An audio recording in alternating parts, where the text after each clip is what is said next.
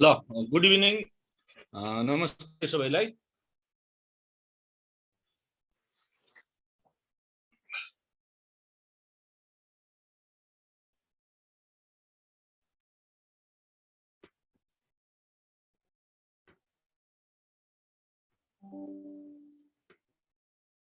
ल मैले यो क्लास सुरु गर्नु भन्दा सुरुको अवस्थामा चाहिँ मैले यो कम्युनिटी डायग्नोसिस को केही यो एमसीक्यू वाला की क्वेशनहरु सुरु गरे तपाईहरुसित हेर्नु होला। अब कम्युनिटी डायग्नोसिस भनेर तपाईहरुलाई मैले अगाडि कम्युनिटी डायग्नोसिस पढाउँदाखेरि पनि भनेको छु। comprehensive assessment of health status of community and defining existing problem। समुदायको स्वास्थ्य सम्बन्धी अवस्थाको बारेमा कम्प्रिहेन्सिभ भन्नाले बृहत तरिकाले परीक्षण अथवा जाँच गर्ने र चाहिँ त्यहाँ भएको समस्या चाहिँ पत्ता लगाउने डिफाइनिङ एक्जिस्टिङ प्रब्लम भनेर भन्छ। त्यसलाई चाहिँ हामीले कम्युनिटी डायग्नोसिस भन्छौं। तपाईहरुलाई क्वेशनमा आउँदाखेरि त्यही comprehensive assessment of health status of community and defining existing problem भनेर आउँछ। त्यो भएपछि तपाईहरुले कम्युनिटी डायग्नोसिसको अप्सनमा चिन्ह लगाउनु पर्छ। अब कम्युनिटी डायग्नोसिसका कम्पोनेन्टहरुमा केही महत्त्वपूर्ण कम्पोनेन्टहरुमा कम्युनिटी डायग्नोसिस गर्नका लागि लोकल लिडरहरुको आवश्यकता पर्दछ। त्यहाँको अवस्था के छ भनेर पत्ता लगाउनको लागि। त्यस्तै गरेर लोकल रिसोर्समा हामीले हिजो म्यान मनी मटेरियलका कुराहरु मेसिनका कुराहरु तिनीहरु गरेका थियौं, ती लोकल रिसोर्स पर्दछ। त्यस्तै गरेर पपुलेसन स्टेटस अफ कम्युनिटीको चाहिँ पपुलेसन स्टेटस त्यहाँको कम्युनिटी पिपुलको अवस्था के छ भनेर चाहिँ हामीले पत्ता लगाउँछौं। Community डायग्नोसिसका कम्पोनेन्टहरुमा local leader, local resource, population status of the community पर्दछ।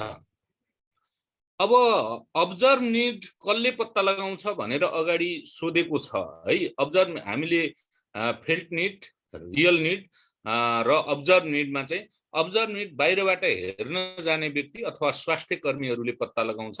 त्यही कुरा छ यहाँ चाहिँ observe community health need refer observe community health need by health professional भन्नाले स्वास्थ्य कर्मीहरूले कम्युनिटीमा हेरेर त्यहाँको स्वास्थ्यको अवस्था पत्ता लगाउनेलाई चाहिँ हामीले अब्जर्भ निड भनेर भन्छौं। पछि फेल्ट निड भने कम्युनिटी पिपुलले उनीहरूले अनुभव गरेको उनीहरूलाई के आवश्यकता छ भनेर उनीहरूले बताउने कुरा चाहिँ फेल्ट निड हो। फेल्ट निड र अब्जर्भ निडका आधारमा हामीले रियल निड वास्तविक समस्या के हो हामीसित रिसोर्सका आधारमा वास्तविक समस्या पत्ता लगाउँछौं। त्यस्तै गरेर primary source of information in all of is यो primary source of health information चाहिँ हामीले चाहिँ अब्जर्भेसन गरेर पत्ता लगाउन सक्छौं। स्रोतहरु प्राथमिक स्रोतहरु के हुन् भनेर भनेको जस्तो हामीले प्राइमरी डाटा सेकेन्डरी डाटा भनेर भन्छौं नि। प्राइमरी डाटाको सोर्स चाहिँ इन्फर्मेसन सोर्स चाहिँ यो प्राइमरी सोर्स अफ इन्फर्मेसन चाहिँ अब्जर्भेसन हेरेर पत्ता लगाउन सकिन्छ। त्यस्तै गरेर एफजीडी भन्यौ अस्ति हामीले फोकस ग्रुप डिस्कसन गरेर त्यही समूहको व्यक्तिहरुलाई छलफल गराएर समस्याहरु पत्ता लगाउन सकिन्छ। त्यस्तै गरेर पार्टिसिपेटरी रुलर अप्रासल भनेर भन्छौं पीआरए मेथड। कम्युनिटी डायग्नोसिसको सबैभन्दा राम्रो मेथड कुन हो भनेर पनि अगाडि आएको छ। पपुलर मेथड कुन हो भनेर सोध्छ। त्यसमा चाहिँ तपाईहरुले यो पीआरए पार्टिसिपेटरी रुलर अप्रासल भनेर चिन्ह लगाउनु पर्छ है। पीआरए को फुल फर्म पनि जान्नु होला। र्यापिड रुटर अप्रासल र पार्टिसिपेटरी रुटर अप्रासल भनेर दुईटा तरिकाहरु छन्। सबभन्दा बेस्ट तरिका चाहिँ कम्युनिटी डायग्नोसिसको अथवा कम्युनिटीको समस्या पत्ता लगाउने तरिका चाहिँ पीआरए हो। अब यिनीहरु पीआरए मेथडबाट फोकस ग्रुप डिस्कसनबाट र अब्जर्भेसनबाट हुनाले एफजिडी फोकस ग्रुप डिस्कसन त्यही समूहको छलफलहरू गरेर र चाहिँ पिआरए पार्टिसिपेटरी रुरल अप्रासल हुनाले त्यहाँ गएर चाहिँ सर्वेक्षण गर्ने, त्यहीँकै कम्युनिटी पिपुलहरूलाई सहभागी गराएर सर्वेक्षण गर्ने र आफू गएर हेर्ने, यो चाहिँ प्राइमरी सोर्स अफ इन्फर्मेसन अथवा प्राइमरी सोर्स अफ डाटाहरू अन्तर्गत पर्दछन्।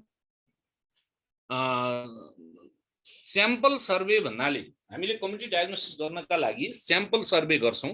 त्यो स्याम्पल सर्वे गर्नका लागि हामीले पपुलेसनको केही पार्ट लिन्छौं। स्याम्पल सर्वे भनेको टोटल पपुलेसनलाई इन्भल्भ गर्ने होइन। टोटल पपुलेसनलाई इन्भल्भ गर्ने कुरा चाहिँ सेन्सस हो, जनगणना हो है। तर चाहिँ सर्वेहरुमा सर्वे भन्ने बित्तिकै केही पार्ट चाहिँ लिइन्छ। हुनाले पपुलेसनको केही पार्ट लिएर त्यो पार्टले चाहिँ त्यो सबै पपुलेसनको प्रतिनिधित्व अथवा चाहिँ त्यो प्रतिनिधित्व गर्छ। हुनाले चाहिँ टोटल पपुलेसन को चाहिँ प्रतिनिधित्व गर्ने केही पार्ट लिनेलाई चाहिँ हामीले स्याम्पल भनेर भन्छौं, स्याम्पल सर्वे भनेर भन्छौं। Some portion of the total पपुलेसनको some portion लिन्छ। अब लोटरी सिस्टम भनेर यो स्याम्पल कलेक्सनका विभिन्न तरिकाहरू छन्। स्याम्पल कलेक्सनका तरिकाहरूमा चाहिँ लोटरी सिस्टम भन्ने सिम्पल र्यान्डम स्याम्पलिङ हो। हुनाले चाहिँ चिट्टा हालेर तिनी व्यक्तिहरूसित सर्वे गर्ने अथवा तिनीहरूसित इन्टरभ्यु लिने अथवा चेकलिस्ट भर्ने काम गर्छौं। त्यस्तो लोटरी सिस्टमलाई हामीले सिम्पल र्यान्डम सर्वे अन्तर्गत राखिन्छ। सोधेको छ अगाडिको क्वेशनमा लोटरी सिस्टम कुन स्याम्पल सर्वेमा पर्छ, stratified र्याम्बल sampling, snowball sampling, simple random स्याम्पलिङहरु सोधेको छ। त्यसमा चाहिँ सिम्पल र्यान्डम स्याम्पलिङमा तपाईहरुले चिन्ह लगाउनु पर्छ। त्यस्तै गरी अब यो सबभन्दा पपुलर मेथड र कम्युनिटी डायग्नोसिसको सबैभन्दा राम्रो टुल्स कुन हो? जुन आए पनि popular method of community diagnosis अथवा टुल्स अफ कम्युनिटी डायग्नोसिस भनेर आयो भनेपछि पिआरए मा चिन्ह लगाउने। पिआरए को फुल फर्म चाहिँ तपाईहरुले जान्नुपर्छ है। पिआरए को फुल फर्म चाहिँ तपाईहरुले जान्नुपर्छ, पार्टिसिपेटरी रुरल अप्रासल है। यो फुल फर्म नबिर्सनु होला, कहिले यही नै इन्टरभ्युमा समेत सोध्छ।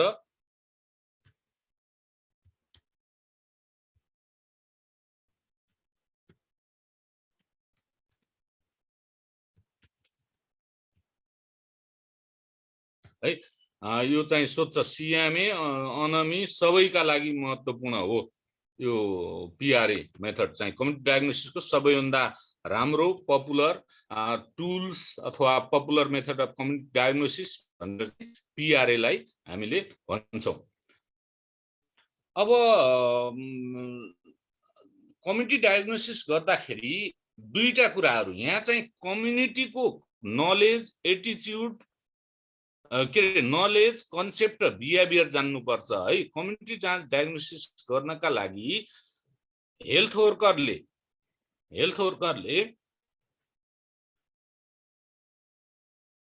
कम्युनिटीको नलेज, एटिट्युड नलेज, कन्सेप्ट र बिहेभियर जान्नुपर्छ कम्युनिटी डायग्नोसिस गर्नका लागि। र चाहिँ व्यक्तिको नलेज, कन्सेप्ट र बिहेभियर जान्नुपर्छ। यहाँनिर तपाईहरुले बुझ्नुभयो भएन? कम्युनिटी डायग्नोसिसमा कम्युनिटी भन्नाले होल त्यहाँको कम्युनिटी पिपुलहरुको अथवा कम्युनिटीको त्यो समुदायको शिक्षाको स्तर, तिनीहरुको विचार र तिनीहरुको प्र्याक्टिस, बिहेभियर, व्यवहारहरु जान्नुपर्छ भने टोटलमा व्यक्तिको चाहिँ त्यहाँको कम्युनिटीको व्यक्तिको चाहिँ उसको पनि नलेजको स्तर जान्नुपर्छ, उनीहरुको विचार जान्नुपर्छ र चाहिँ बिहेभियर, यिनी कुराहरु जान्नुपर्छ। अब यो पायनियर अफ मास्लो हायरसी भनेर चाहिँ को हो भनेर सोधेको छ अगाडिको क्वेशनहरुमा।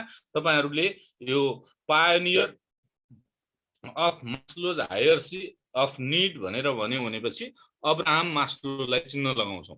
मास्लो थ्योरी अफ नीड पत्ता लगाउने चाहिँ अब्राहम मास्लो हुन्, जसमा चाहिँ यो physiological need, safety or security need, love and belongingness, self steam र सेल्फ एक्चुअलाइजेसन, यिनीहरू निडहरू छन्। Maslow hierarchy of human need अन्तर्गत चाहिँ 5 वटा निडहरू physiological safety and security, loves and belongingness, self esteem र सेल्फ एक्चुअलाइजेसन निडहरू पर्दछन्।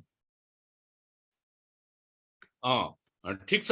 यो मास्लो हायरार्की थ्योरी कसले पत्ता लगाएको पनि तपाईहरुलाई थाहा हुनुपर्छ।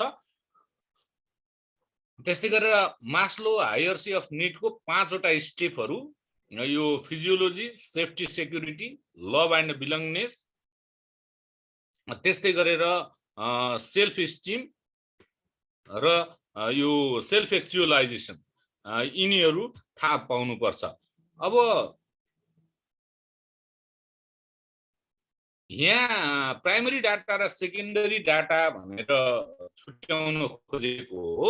Researcher use the data from another source just after the data is ready, it is secondary data. कुनै पनि अध्ययन गर्ने व्यक्तिले आफै डाटा सर्वे गर्न गएर अथवा चाहिँ आफै कम्युनिटी डायग्नोसिस गर्न नगएर अरूले तयार गरिएको डाटा लिन्छ भने त्यसलाई सेकेन्डरी डाटा भनेर भनिन्छ। अब कम्युनिटी डग प्रोग्राम अहिले तपाईहरुलाई त्यति सोध्दैन, बरु चाहिँ हेल्थ इन्स्योरेन्स प्रोग्राम सोध्छ। सीडीपी को फुल फर्म चाहिँ यसो जान्नु पर्छ।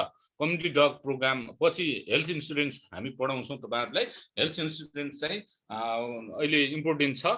कम्युनिटी डग प्रोग्राम चाहिँ पुरानो प्रोग्राम हो। हेल्थको इन्भेस्टिगेसन गर्ने फ्यासिलिटी लेभल भन्नाले तल्लो लेभलमा हेल्थ इन्भेस्टिगेसन फ्यासिलिटी लेभलमा गरिन्छ। जस्तो चाहिँ बेसलाइन कम्युनिटी पिपुलको स्वास्थ्यको अवस्था थाहा पाउनको लागि सेन्टर लेभलका अस्पताल अथवा जिल्ला अस्पताल अथवा अञ्चल अस्पतालमा गरेर हुँदैन। हेल्थ पोस्ट लेभलमा अथवा कम्युनिटी लेभलमा गइसकेपछि बल्ल कम्युनिटीको रियल सिनारियो, रियल अवस्था चाहिँ थाहा हुन्छ। त्यसले गर्दाखेरि चाहिँ एडभान्स हेल्थ इन्भेस्टिगेसन चाहिँ कम्युनिटी लेभलमा अथवा हेल्थ पोस्ट लेभलमा अथवा बेसिक हेल्थ सर्भिस बीएससी लेभलमा गर्ने गरिन्छ। ओके, अब कम्युनिटी डायग्नोसिस गर्दाखेरि मुख्यतया दुईटा इन्डिकेटरहरू बढी हेरिन्छ है। मोर्बिडिटी अन्तर्गत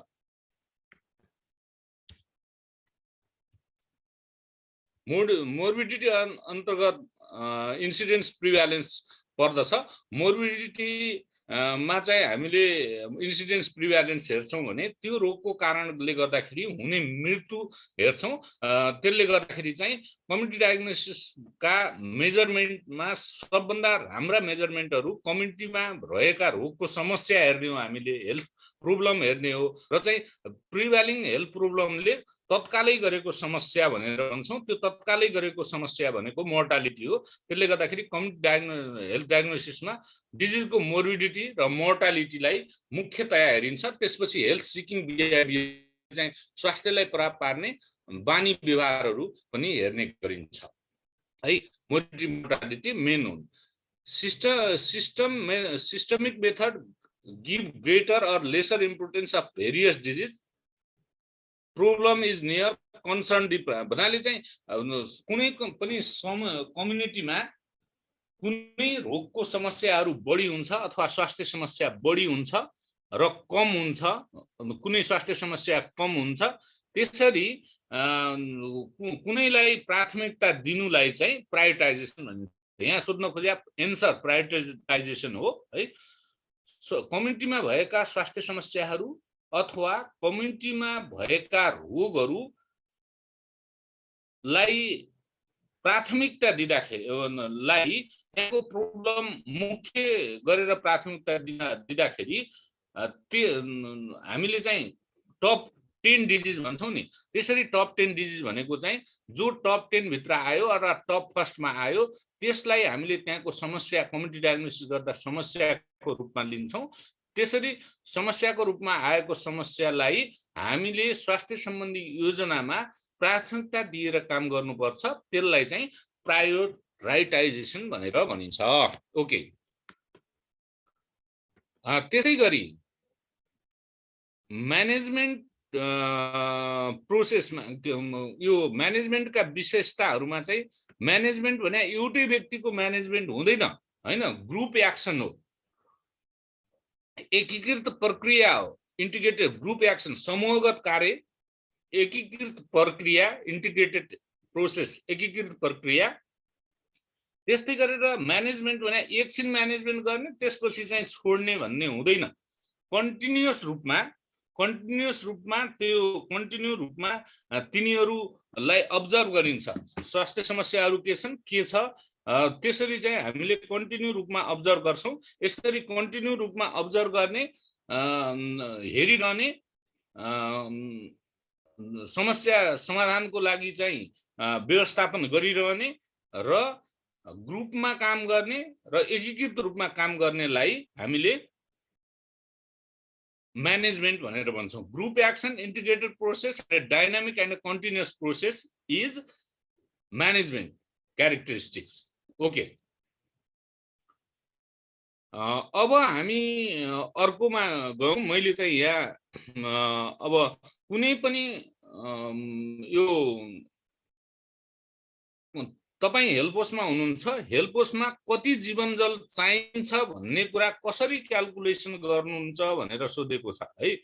कम्युनिटी तपाईहरुले you are going to maintain the required stock of जीवनजल in your store. स्टोरमा तपाईले जीवनजल कन्टिन्यू रूपमा मेन्टेन गर्नको लागि स्टक आउट भनेर भन्छौँ। म स्टोरमा लजिस्टिक म्यानेजमेन्टमा पछि पढाउँछु। स्टक आउट भन्नाले चाहिँ औषधिको कमी हुन नदिनका लागि what are the basic calculation for required जीवनजल packet भनेर भन्छ। जीवनजल प्याकेट कति आवश्यक छ भन्ने पत्ता लगाउनको लागि तपाईलाई अन्डर 5 चिल्ड्रेनहरु हुन्छ है। अन्डर 5 चिल्ड्रेनहरु कुनै कम्युनिटीमा अन्डर 5 चिल्ड्रेन 500 अन्डर 5 चिल्ड्रेन छ भनेपछि त्यो 500 अन्डर 5 चिल्ड्रेनलाई वर्षमा कतिचोटि एउटा बच्चालाई को number of diarrhoeal episode per child per year भनेको छ है। जीवनजल क्याल्कुलेसन गर्दाखेरि एउटा बच्चालाई कम्तीमा कतिचोटि पखाला लाग्छ भन्ने कुरा क्याल्कुलेसन गरेर त्यो पत्ता लगाएर हामीले जीवनजल क्याल्कुलेसन गर्छौं। जस्तो डायरिया नेपालमा एउटा बच्चालाई 5 वर्ष मुनिको बच्चालाई एक वर्षमा एउटा बच्चालाई 3.2 पटक पखाला लाग्छ भन्ने चाहिँ रिसर्चहरुले सर्वेहरुले देखाएको छ। 3.2 पटक पखाला लाग्छ। त्यहाँ तिमी काम गर्ने अथवा तपाईहरु काम गर्ने हेल्प पोस्टमा चाहिँ को टार्गेट पपुलेसन अन्डर 5 को 500 छ भनेपछि त्यहाँको 500 लाई 3.2 गर्दाखेरि यहाँ 1500 लगभग 1600 बच्चा जीवन पखाला लाग्ने देखियो है। एउटालाई 3 चोटी गर्दाखेरि 1600 भनेपछि एक पटक जीवनजल पखाला लाएर आएको बच्चालाई हामीले 2 वटा जीवनजल प्याकेट दिनुपर्छ। त्यसरी 2 वटा जीवनजल प्याकेट दिँदाखेरि वर्षमा त्यो कम्युनिटीमा कम्तीमा पनि 3200 प्याकेट नभई हुँदैन। त्यसपछि उनीहरुलाई थप आवश्यक, उनीहरुलाई सुरुको अवस्थामा दिने ओपीडीमा आएकोलाई 3200 चाहिन्छ भने कन्टिन्यू उपचार गर्नको लागि उसलाई चाहिँ अब 2 दिनसम्म उपचार गर्नु पर्ला। 2 दिनसम्म उपचार गर्दाखेरि थप 6400 आवश्यक पर्छ। गर्दाखेरि चाहिँ लगभग 500 वटा बच्चा भएको कम्युनिटीमा वर्षमा 10,000 जति जीवनजल चाहिन्छ। यसरी चाहिँ जीवनजल क्याल्कुलेसन चाहिँ त्यो बच्चालाई त्यहाँको कम्युनिटीमा एउटा बच्चालाई वर्षमा कति पटक जीवन पखाला लाग्छ भन्ने आधारमा चाहिँ जीवनजलको क्याल्कुलेसन गरिन्छ। ओके, अब quality of an individual that enable him two guide people two bring desire change in the is known as भनेर भन्छ। कुनै पनि व्यक्तिमा भएको मान्छेलाई गाइड गर्न सक्ने क्षमता र त्यो समुदायले खोजेको परिवर्तन गर्न सक्ने क्षमतालाई लिडरशिप भनेर भनिन्छ है। Quality of an individual that enable him in guiding people two bring desire change is known as भनेर आउँछ। तपाईहरुले लिडरशिपमा चिन्ह लगाउने।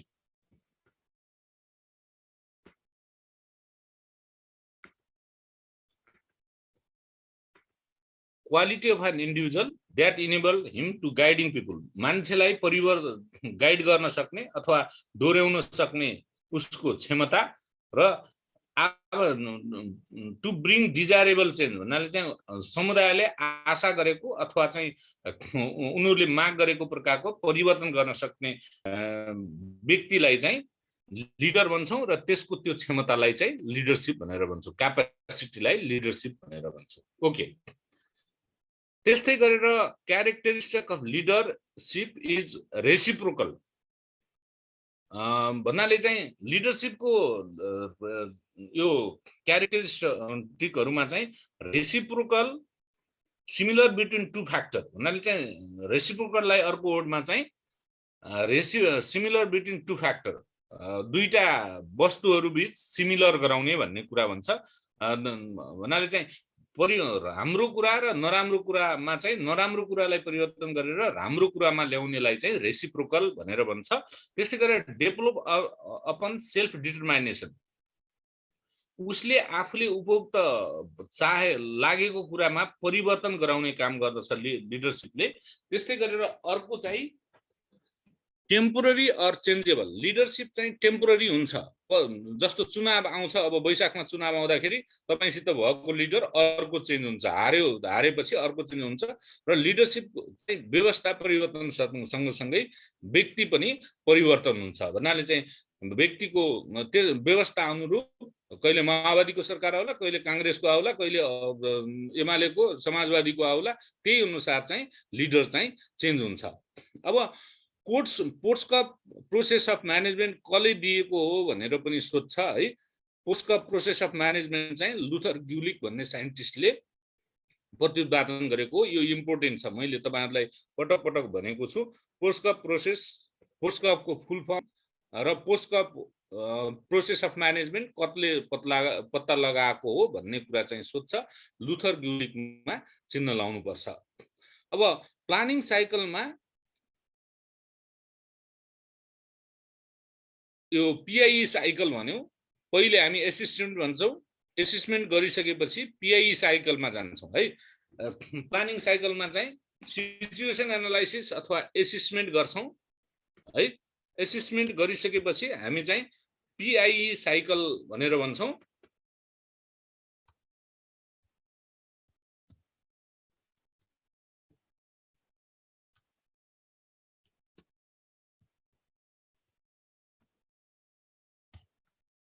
प्लानिङ साइकलमा पीआई साइकल प्लानिङ, इम्प्लिमेन्टेसन र इभ्यालुएसन पर्दछ। अर्गनाइजेसन भनेको रेस्पोन्सिभनेस भन्ने जनाउँछ। कहिलेकाहीँ तपाईहरुलाई सोध्छ अर्गनाइजेसन भनेको चाहिँ रेस्पोन्सिभनेस अथवा जिम्मेवारीसँग सम्बन्धित छ। त्यसले गर्दाखेरि चाहिँ प्लानिङ के रे अर्गनाइजेसन हुनको लागि चाहिँ उसको कुनै जिम्मा हुन्छ, त्यो जिम्मेवारी वहन गर्नुपर्छ। ओके, अब मैले यति 22 वटा क्वेशनहरु, यिनी तपाईहरुका लागि महत्त्वपूर्ण क्वेशन हुन्। मैले यी कन्टेन्ट पढाउँदाखेरि पनि पढाएको छु। यिनी मैले तपाईहरुलाई अस्तिको नोटमा छैन होला, यो म चाहिँ थप दिन्छु म तपाईहरुलाई। अब सुपरभिजन र मोनिटरिङ पनि अहिलेको क्लासमा भएको हुनाले सुपरभिजन मोनिटरिङको केही क्वेशनहरु छ, यो तपाईहरुलाई फेरि रिपिट पनि हुन्छ। यो मैले तपाईहरुलाई 11 वटा क्वेशन पनि गराउँछु।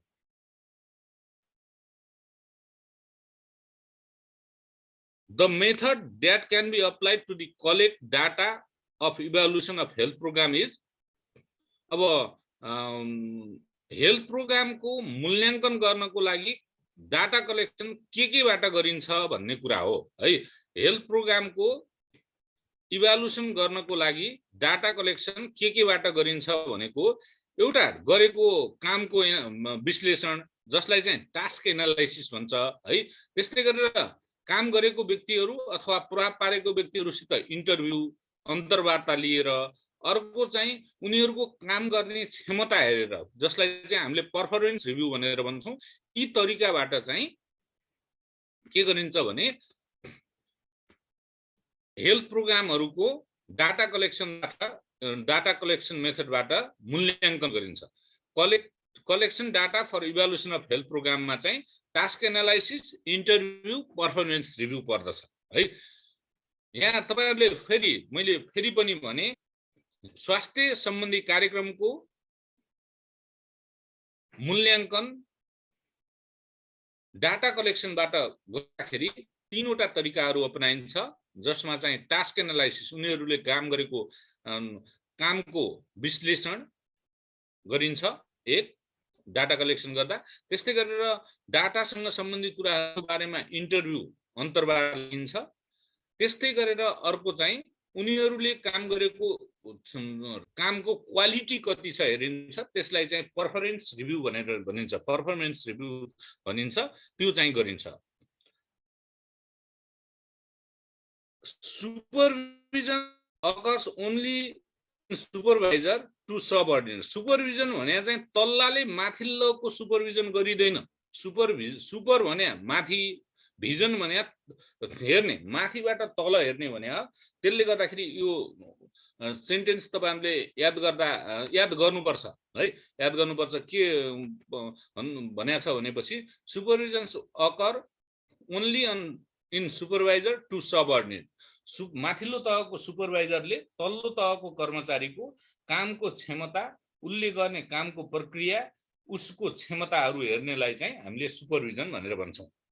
अब टुल्सहरू धेरै आउँछ यहाँ तपाईहरुको क्वेशनहरुमा। टुल्स अफ सुपरभिजन महत्त्वपूर्ण क्वेशन हो है। जस्तो जब डेस्क्रिप्सन, पर्सनल फाइल, वर्क शेड्युलहरु चाहिँ सुपरभिजनका टुल्सहरु हुन् है। Tools for supervision are job description, personal file, work schedule, काम गर्ने कामको चाहिँ यो शेड्युल है, यिनीहरु चाहिँ सुपरभिजनका टुल्सहरु हुन्। सुपरभिजन भनेको अहिलेको डेफिनेसनमा supervision means encourage to the सबअर्डिनेट to perform better. पहिले उसले गरिएको काममा सुधार ल्याउनका लागि अथवा राम्रो गर्नका लागि, पहिले उसले गरिरहेको कामको क्षमतामा अभिवृद्धि गर्नका लागि चाहिँ अथवा चाहिँ उसलाई काम गर्नको लागि चाहिँ इन्करेज भन्नाले चाहिँ उसलाई चाहिँ प्रोत्साहित गर्न, इन्करेज भनेको प्रोत्साहित गर्नका लागि सुपरभिजन गरिन्छ। सुपरभिजन मात्रै जाँच्नका लागि गरिदैन, उसले गर्ने कामको क्षमतालाई राम्रो बनाउनका लागि र उसको काम गर्ने क्षमतामा चाहिँ हौसला प्रदान गर्न, प्रेरणा जगाउनका लागि सुपरभिजन गरिन्छ। Supervision means encourage to the सबअर्डिनेट, तल्लो तहको कर्मचारीको काम गर्ने क्षमता वृद्धि र उसलाई चाहिँ उत्साह दिनका लागि सुपरभिजन गरिन्छ। अब हेल्पोस इन्चार्जको सुपरभाइजर को हो भनेर सोध्नु होला, के अरे सोध्ला तपाईहरुलाई। हेल्पोस इन्चार्ज, तपाईहरु हेल्पोस इन्चार्ज भएर गइसकेपछि त्यसको सुपरभाइजर चाहिँ पब्लिक हेल्थ अफिसर अथवा पब्लिक हेल्थ अफिसर र चाहिँ यो PALIKA पालिका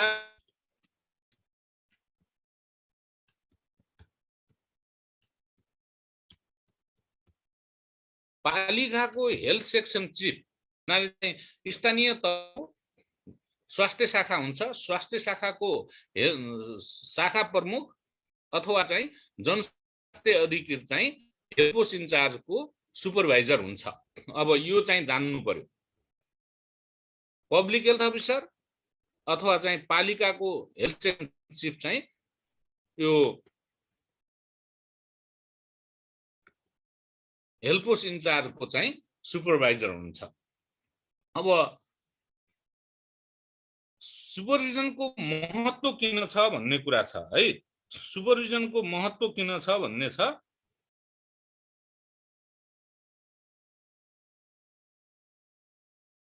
सुपरभिजनको महत्त्व चाहिँ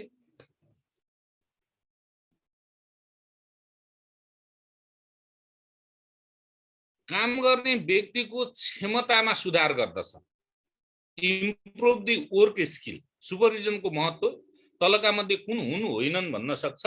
तपाईहरुले चाहिँ काम गर्ने व्यक्तिको क्षमतामा वृद्धि गर्ने काम सुपरभिजनले गर्ने हुनाले सुपरभिजनको महत्त्व छ।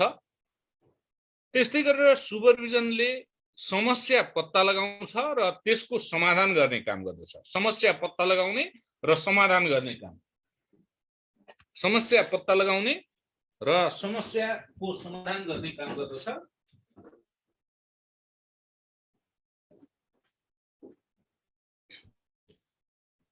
त्यस्तै गरेर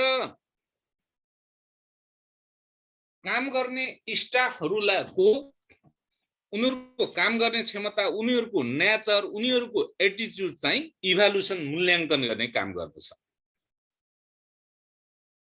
है। सुपरभिजनको महत्त्व किन छ भनेपछि improve worker skill, identify problem and solve it र इभ्यालुएसन अफ द स्टाफ, यो चाहिँ जान्नुपर्छ। यहाँ पछि म टुल्स अफ सुपरभिजनमा आउँछु। टुल्स अफ सुपरभिजन एकदमै महत्त्वपूर्ण हो, तपाईहरुले धेरैचोटि सोधेको छ। वर्किङ म्यानुअल, यिनी जब description, personal file, working schedule, यी सबै टुल्स अफ सुपरभिजनहरु हुन्। 8-9 वटा छन् तिनीहरु। ती सुपरभिजनका टुल्सहरु सबै हेर्नु होला। त्यस्तै गरेर इम्प्लिमेन्टेसन चाहिँ कार्यान्वयन योजना चाहिँ टुल्स होइन। अब identification of task is to be supervise the process हो। के गर्नुपर्छ भनेर पत्ता लगाउने चाहिँ त्यो सुपरभिजनको प्रोसेस हो। Identification of task to be supervise is the process of supervision. कहिले टुल्स हो कि भनेर सोध्छ, तपाईहरुले चाहिँ प्रोसेस अफ सुपरभिजन भनेर थाहा पाउनु पर्यो।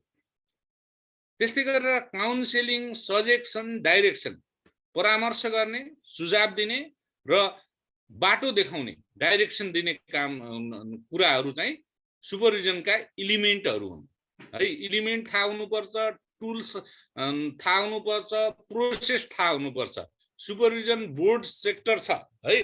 सुपरभिजन सोधिरहने क्वेशन हो तपाईहरुलाई। एचएमआईएस सुपरभिजन यिनीहरु म्यानेजमेन्टमा सोधिरहने क्वेशनहरु हुन्। यिनीहरु याद हुनुपर्छ। Counselling, suggestion, direction are the element of supervision है। त्यस्तै गरेर identification of task is the process of supervision, यिनीहरु थाहा हुनु पर्यो। त्यस्तै गरेर अब हेल्पोस इन्चार्ज यदि गाउँघर क्लिनिकमा अथवा अस्तिको के रे तपाईको गण्डकीको क्वेशन चाहिँ अब पुरानो क्वेशन हालेको छ, 1-2टा क्वेशन। 38 वटा यो एचएमएस टुल्स 51-52 को यो एचएमएस टुल्स को बाट question referral sleep HMS form number 8 हालिदिएको छ। त्यस्तै गरेर गाउँघर क्लिनिकको जिम्मेवार व्यक्ति के हो भनेर हालिदिएको छ। पहिलेको भिएचडब्ल्यू एमसीएचडब्ल्यू हो है। अहिलेको चाहिँ भिएचडब्ल्यू एमसीएचडब्ल्यू पदै हरिसक्यो। एएचडब्ल्यू र एएनएम, एएचडब्ल्यू एएनएम ले गाउँघर क्लिनिकहरु सञ्चालन गर्छ। त्यो बेला गाउँघर क्लिनिक सञ्चालन गर्ने बेला हेल्पोस इन्चार्ज जान्छ हेर्नलाई भनेपछि त्यो चाहिँ सुपरभिजन हो।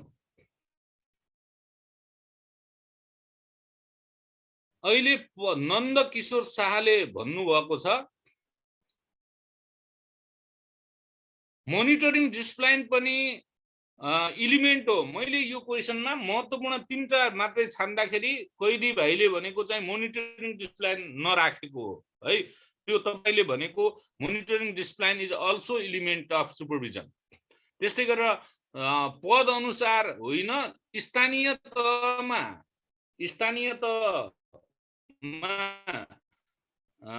यो तह अनुसार हुन्छ। 6औं अयब भयो भनेपछि मार्यो तपाईहरु हेल्थ एसिस्टेन्टलाई, त्यही नै इन्चार्ज हुन्छ है।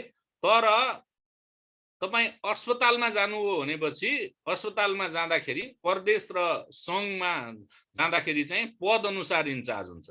तपाई जिल्ला अस्पतालमा जानुभयो भनेपछि अथवा अञ्चल अस्पतालहरुमा जानुभयो अथवा प्रदेश अस्पतालहरुमा जानुभयो भनेपछि अयब 6औं 7औं जे होस्, एचे 5औं भए पनि एचे इन्चार्ज हुन्छ है। स्थानीय तहमा तहगत र प्रदेश र संघमा पदगत। यो सोध्छ पनि 6औं 7औं कुन हुन्छ इन्चार्ज भनेर भन्यो भने हेल्पोसमा चाहिँ 6औं तहको हुन्छ भनेर भन्नु।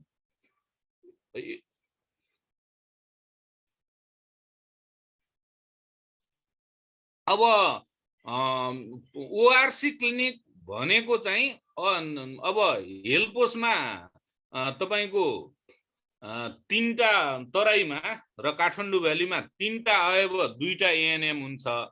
3टा अयब अथवा 3वटा 4-5 तहका हुन्छन्, एउटा 6औं तहको हुन्छ। अयब अनमी अब बढुवा भयो भनेपछि 6औं तहका पनि बढी हुन्छन्, त्यो हिसाबले पाउने हो।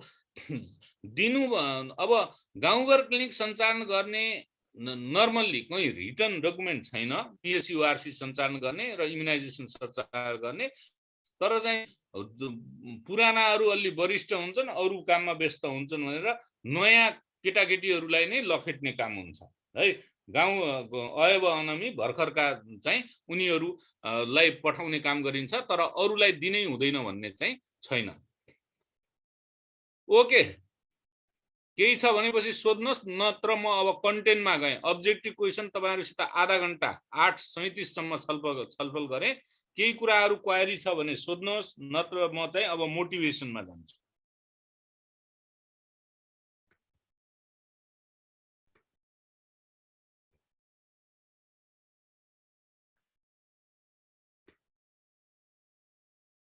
ओ नि इन्टिग्रेटेड सुपरभिजन। अब सुपरभिजनको कथै आउँछ साथी, कैदी भाइ, साइकल सब आउँछ। यो साइकल गाडी सबै आउँदैछ सुपरभिजनको, नआत्तिनुस्।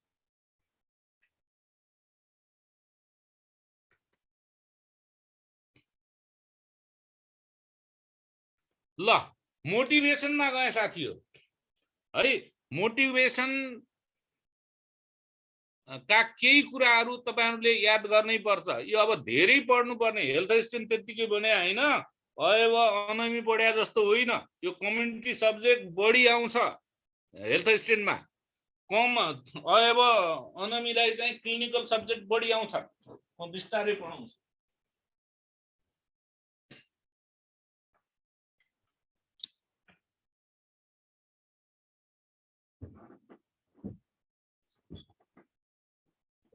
तपाईहरुलाई मोटिभेसन भनेर चिन्ह लाउने वर्ड आउँछ है।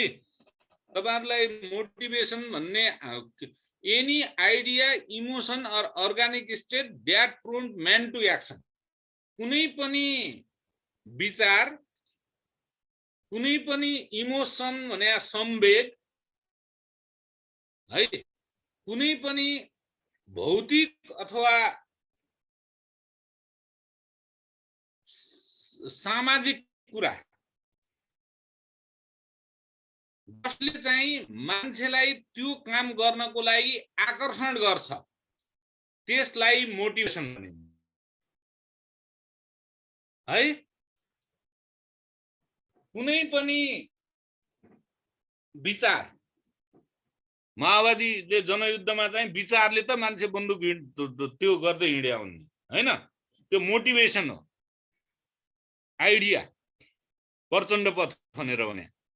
इमोसन, अब कोहीको संवेगले कोही प्रति आकर्षित गरायो, त्यो पनि मोटिभेसन भयो। अर्गानिक स्टेट, तपाईलाई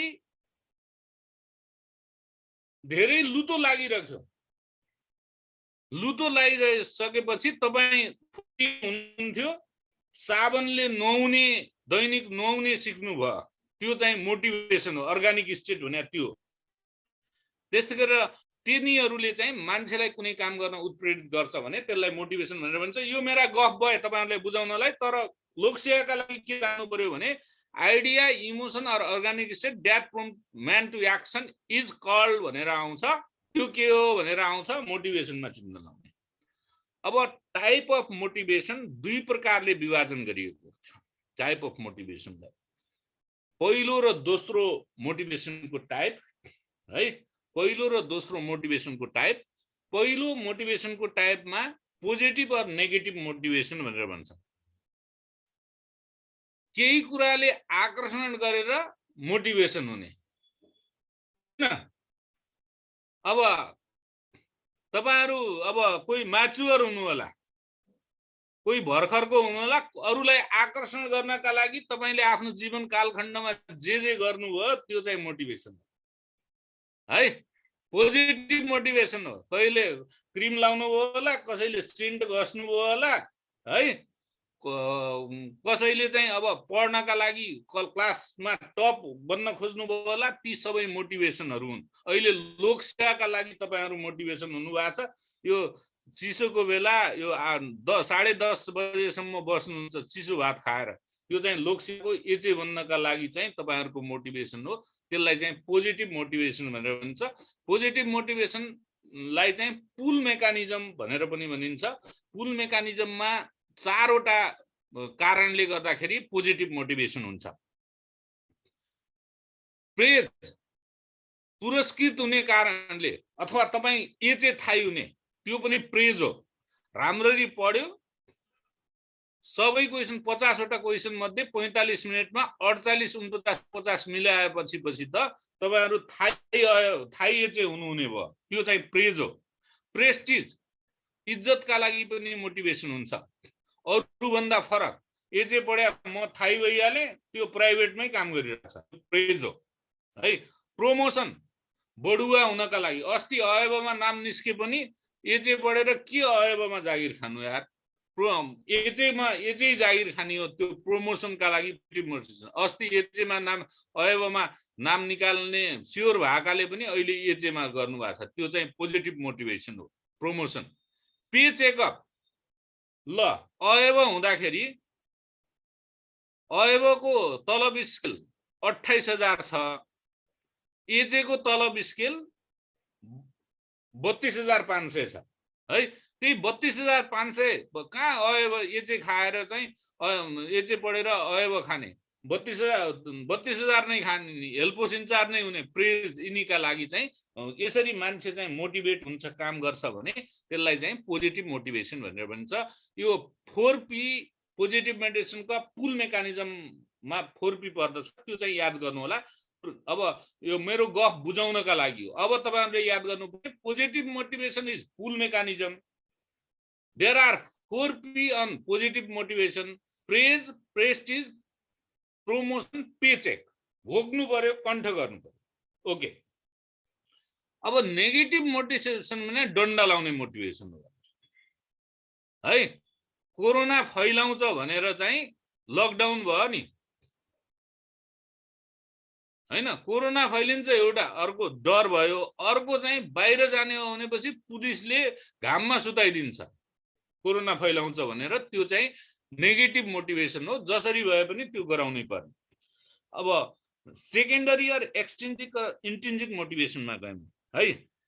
एक्सट्रिन्जिक र इन्ट्रिन्जिक भने, इन्ट्रिन्जिक भन्ने भित्रैबाट मनबाट आउने, एक्सट्रिन्जिक भन्नाले चाहिँ देखावटी मोटिभेसन।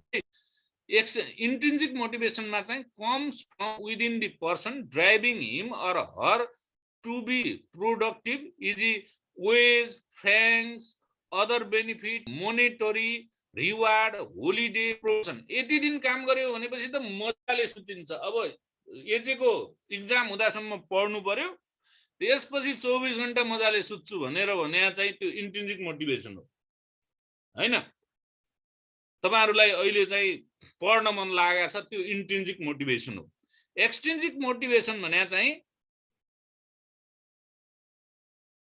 कस्तो भनेपछि तपाईले केही पाउनु भयो, त्यो कारणले म त अब हेल्प, अहिले तपाईहरु एजे पास गरे मात्रै हुनुहुन्छ हैन, एजे पास गरे मात्रै हुनुहुन्छ।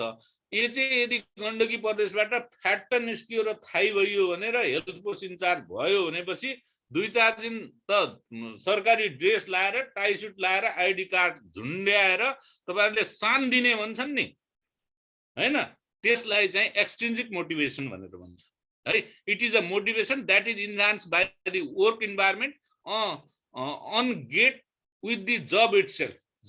म हेल्पोस इन्चार्ज हो, भर्खरको फ्रेस इन्चार्ज हो भनेर भन्नुहुन्छ। ह्याभ प्राइड टु ओनर, म पहिले एजे मात्रै थिएँ, जस्ट अहिले चाहिँ त यो वडाको पुरै स्वास्थ्य जिम्मा मेरो छ नि, त्यही भएर मैले राम्रो गर्नुपर्छ भनेर तपाईलाई मोटिभेसन आयो। Feeling of power, oh हेल्पोस in charge भए, म अब एजे भए, म अन्तर्गत अयब अनमी छन्, ती फिलिङ अफ पावर, यो चाहिँ एक्सट्रिन्जिक मोटिभेसन हो। ल मैले चाहिँ तपाईहरुलाई पोजिटिभ मोटिभेसन का 4P, नेगेटिभ मोटिभेसन पनि हुन्छ। सेकेन्डरी मोटिभेसनलाई 2 भागमा बाँडिएको छ, एक्सट्रिन्जिक मोटिभेसन, त्यो चाहिँ आफ्नै मनबाट उत्पत्ति हुने इन्ट्रिन्सिक मोटिभेसन। एक्सट्रिन्सिक मोटिभेसन भन्नाले कुनै पदहरू पायो भनेपछि त्यसको कारणले मोटिभेसन हुनेलाई चाहिँ एक्सट्रिन्सिक मोटिभेसन भनेर भनिन्छ। लोकसेवाको क्वेसनमा तपाईहरुलाई यही basic desire to learn each and every individual awakening this desire is known as motivation। कुनै पनि व्यक्तिले कुनै पनि वस्तुमा आकर्षण भयो भनेपछि आकर्षित भयो भनेपछि त्यसलाई मोटिभेसन भनिन्छ। अब प्रोसेस अफ मोटिभेसन अर्डरली मिलाएर लेख भनेर अयबलाई पनि आएको थियो, तपाईहरुलाई पनि आउन सक्छ। यहाँ चाहिँ स्टेप अफ मोटिभेसन प्रोसेसमा चाहिँ नीड, पहिले चाहिँ उसले आफूलाई नीड फिल गर्छ, आवश्यक छ, आइडेन्टिफाई अनस्याटिस्फाइड, ऊ असन्तुष्ट भइरहेको हुन्छ, उसलाई केही कुराको कमीको भइरहेको हुन्छ, उसलाई आवश्यकता फिल भएको हुन्छ, त्यसको कारणले ऊ केही कुराप्रति आकर्षित हुन्छ, त्यसलाई मोटिभ्स भनेर भनिन्छ। त्यसपछि उसले त्यो कुरा चाहन्छ है, चाहन्छ। अब कसरी प्राप्त गर्ने उसलाई टेन्सन हुन्छ है। अब यो लभ सबमै जोड्नु भयो नि हुन्छ तपाईहरुले है। जिन्दगी एक्लो काटिरहेछ, नीड छ, त्यतापट्टि आकर्षित हुनुभयो, चाहना गर्नुभयो, तपाईलाई टेन्सन भयो, त्यसपछि चाहिँ उप्रति आकर्षित हुनुभयो, अनेक थरी गर्नुभयो पाउनका लागि, त्यसपछि पाउनुभयो, स्याटिस्फ्याक्सन भयो, यो चाहिँ मोटिभेसन प्रोसेस हो। ल यो तपाईहरुलाई बुझाउनका लागि मैले भने, तर अब बुझ्नका लागि तपाईहरुले के बुझ्न पर्यो भने यो क्रोनोलोजिकल अर्डरमा सिद्धाउने आउँछ। नीड, वान्ट, टेन्सन, एक्सन, स्याटिस्फ्याक्सन, घोक्नै पर्यो, यसको उपचार छैन। नीड, वान्ट, टेन्सन, एक्सन, स्याटिस्फ्याक्सन, यो घोक्ने यो चाहिँ मोटिभेसन प्रोसेस 5 वटा प्रोसेस छ। पहिलो नीड, दोस्रो वान्ट, तेस्रो टेन्सन, चौथो एक्सन, पाँचौं स्याटिस्फ्याक्सन। ओके, अब साथीहरु सुपरभिजन ठुलो पार्ट हो है, ध्यान दिनु होला। सुपरभिजन पढ्दा अब यो चाहिँ बीपीएस एमपीएस जति पढ्दाखेरि पनि हेर्नुस् यो चाहिँ यो उस्तै लाग्छ, लेख्दा त्यस्तै लाग्छ हैन। त्यसले गर्दाखेरि तपाईहरुलाई अहिले अब्जेक्टिभ क्वेशन केन्द्रित वर्डहरु आवश्यक छ। सुपरभिजन, मोनिटरिङ, इभ्यालुएसनको ती कुराहरु थाहा पाउनु पर्छ। ओके,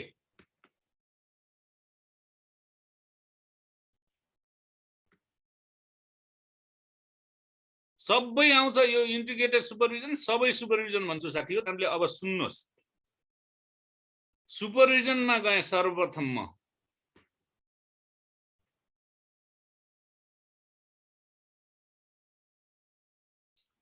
सुपरभिजन भन्नाले systemic activity for increasing the efficiency of health worker through direct contact भन्नाले चाहिँ सुपरभिजन स्वास्थ्य कर्मीसित अथवा हेल्थ वर्करसित डाइरेक्ट सम्पर्कमा आएर उसको काम गर्ने क्षमता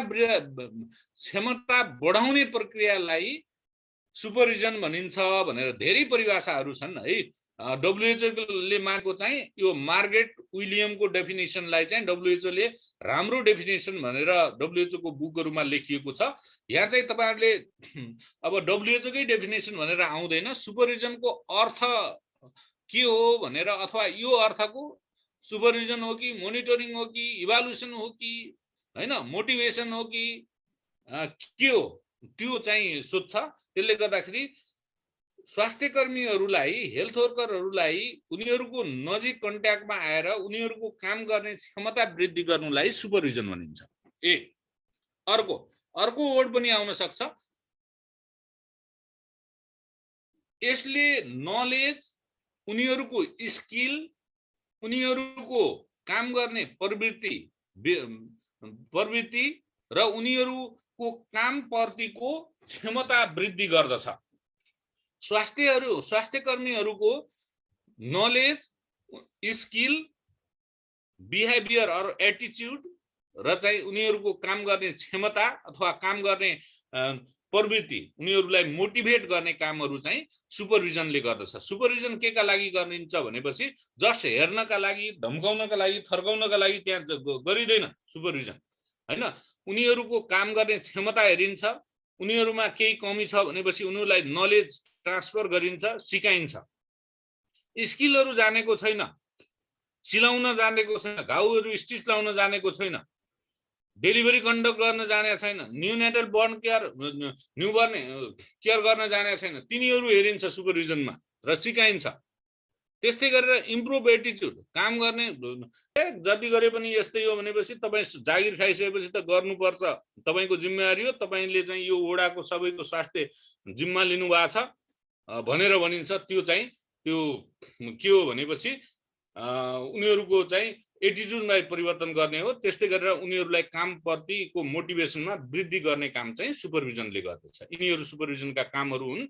र यसमा चाहिँ अर्को वर्डमा यहाँ चाहिँ गाइडिङ गर्ने काम, तालिम दिने काम, स्वास्थ्य कर्मीहरूलाई चाहिँ इन्करेज प्रोत्साहित गर्ने काम चाहिँ सुपरभिजनले गर्छ, जसले गर्दाखेरि पहिलेको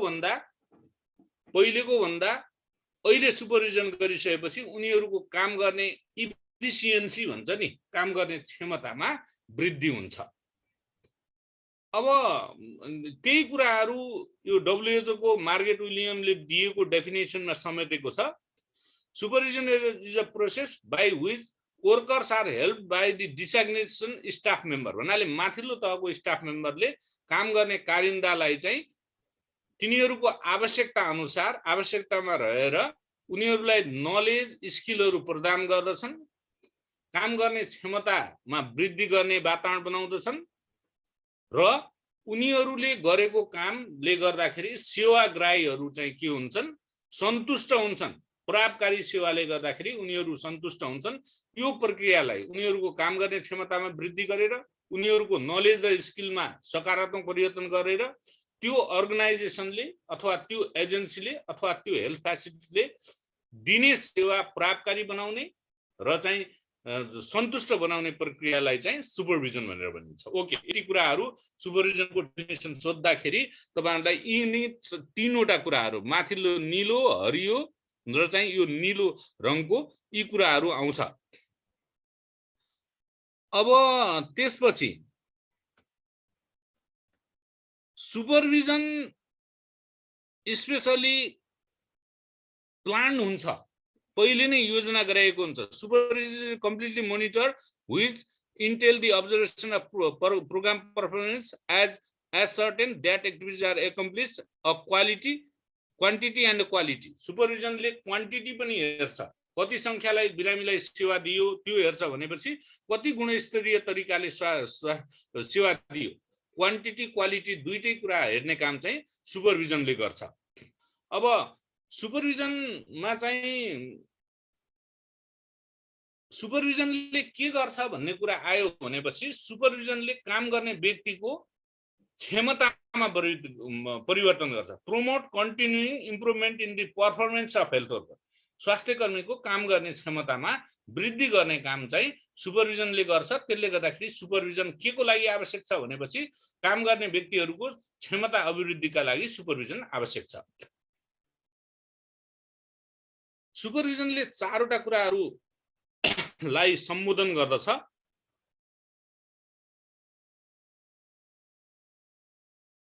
स्टाफले राम्ररी काम गरेको छ छैन, स्टाफले काम गर्ने बेला केही समस्या आएको छ छैन, र उसलाई काम गर्नको लागि उपयुक्त वातावरण गर्नको लागि कस्तो प्रकारको मोटिभेसन आवश्यक छ, डेभलप स्टाफ मोटिभेसन। त्यस्तै गरेर helping staff to improve the performance and competence. र सुपरभिजनले अर्को के कुरा गर्छ भनेपछि स्वास्थ्य कर्मीहरूलाई उनीहरूको क्षमतामा वृद्धि गर्ने र उनीहरूलाई चाहिँ कम्पिटेन्ट भन्नाले चाहिँ उनीहरू कम्पिटेन्ट बनाउने भन्नाले चाहिँ सक्षम बनाउने भने हो है। कन्फ्युजनको उल्टो हो कम्पिटेन्ट है, त्यो गराउने काम गर्छ। अब टाइप अफ सुपरभिजनमा चाहिँ डाइरेक्ट सुपरभिजन भन्नाले सोझै सुपरभिजन गर्न जाने, त्यही नै जाने। फिल्डमै गएर दुई प्रकारको सुपरभिजन हुन्छ, एउटा डाइरेक्ट सुपरभिजन, अर्को इन्डाइरेक्ट सुपरभिजन। फिल्डमै गएर जहाँ हेल्प पोस्ट छ अथवा जहाँ सेवा दिने ठाउँ छ त्यही नै गएर फिल्डमा गएर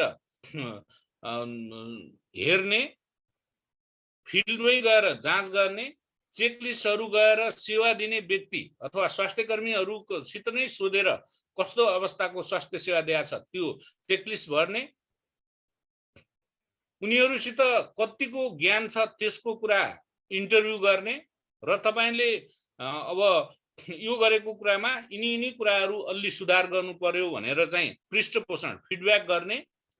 त्यस्तै गरेर भित्र बिरामी जाँचिरहेछ, भित्र सेवा दिइरहेछ भने बाहिर बसेर ती सेवा लिएर आएका व्यक्तिहरूसित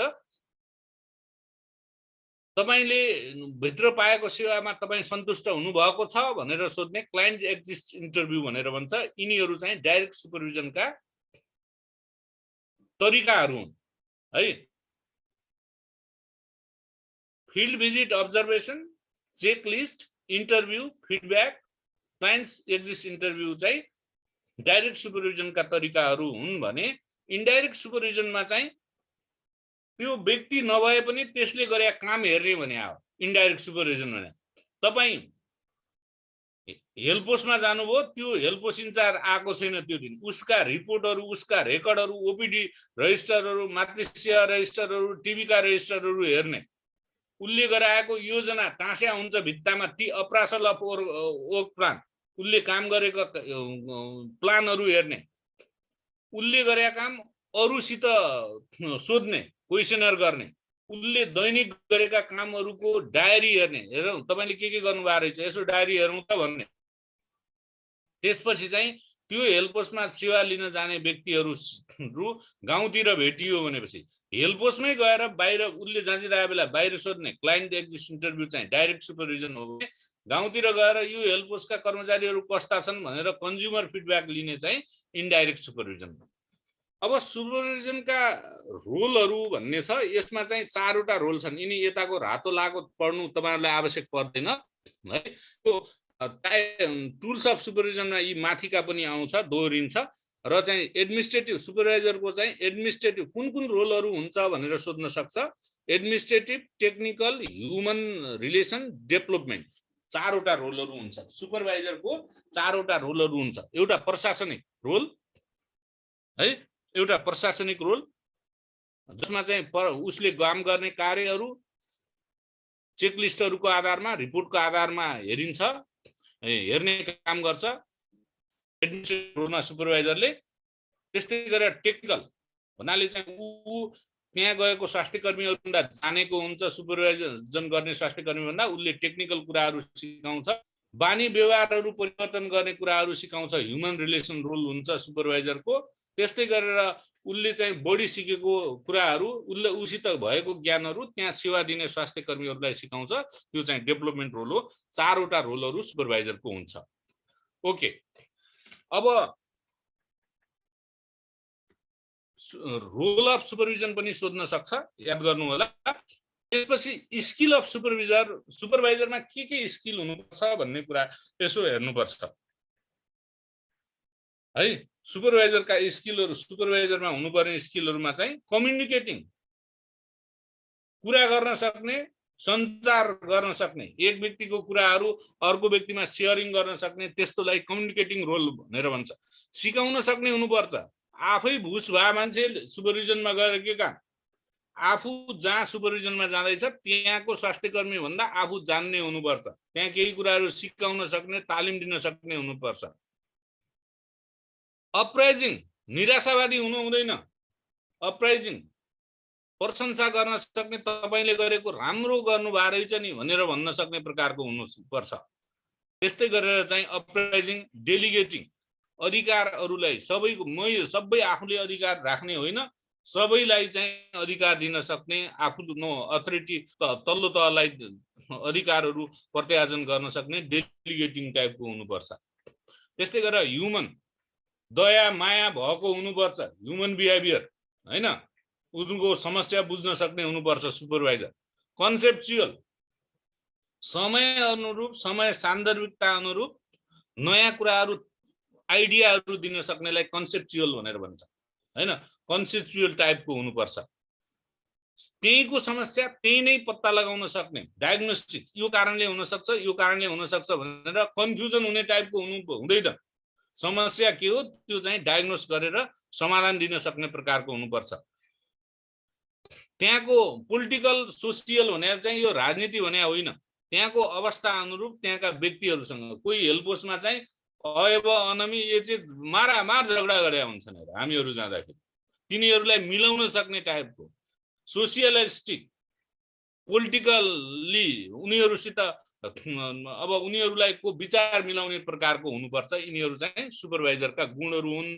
तलका मध्ये सुपरभाइजरका स्किलमा कुन पर्छ पर्दैन भन्ने आउँछ साथी, यो सबै हेर्नु पर्यो। ओके, सपोर्टिभ सुपरभिजनमा गएँ म।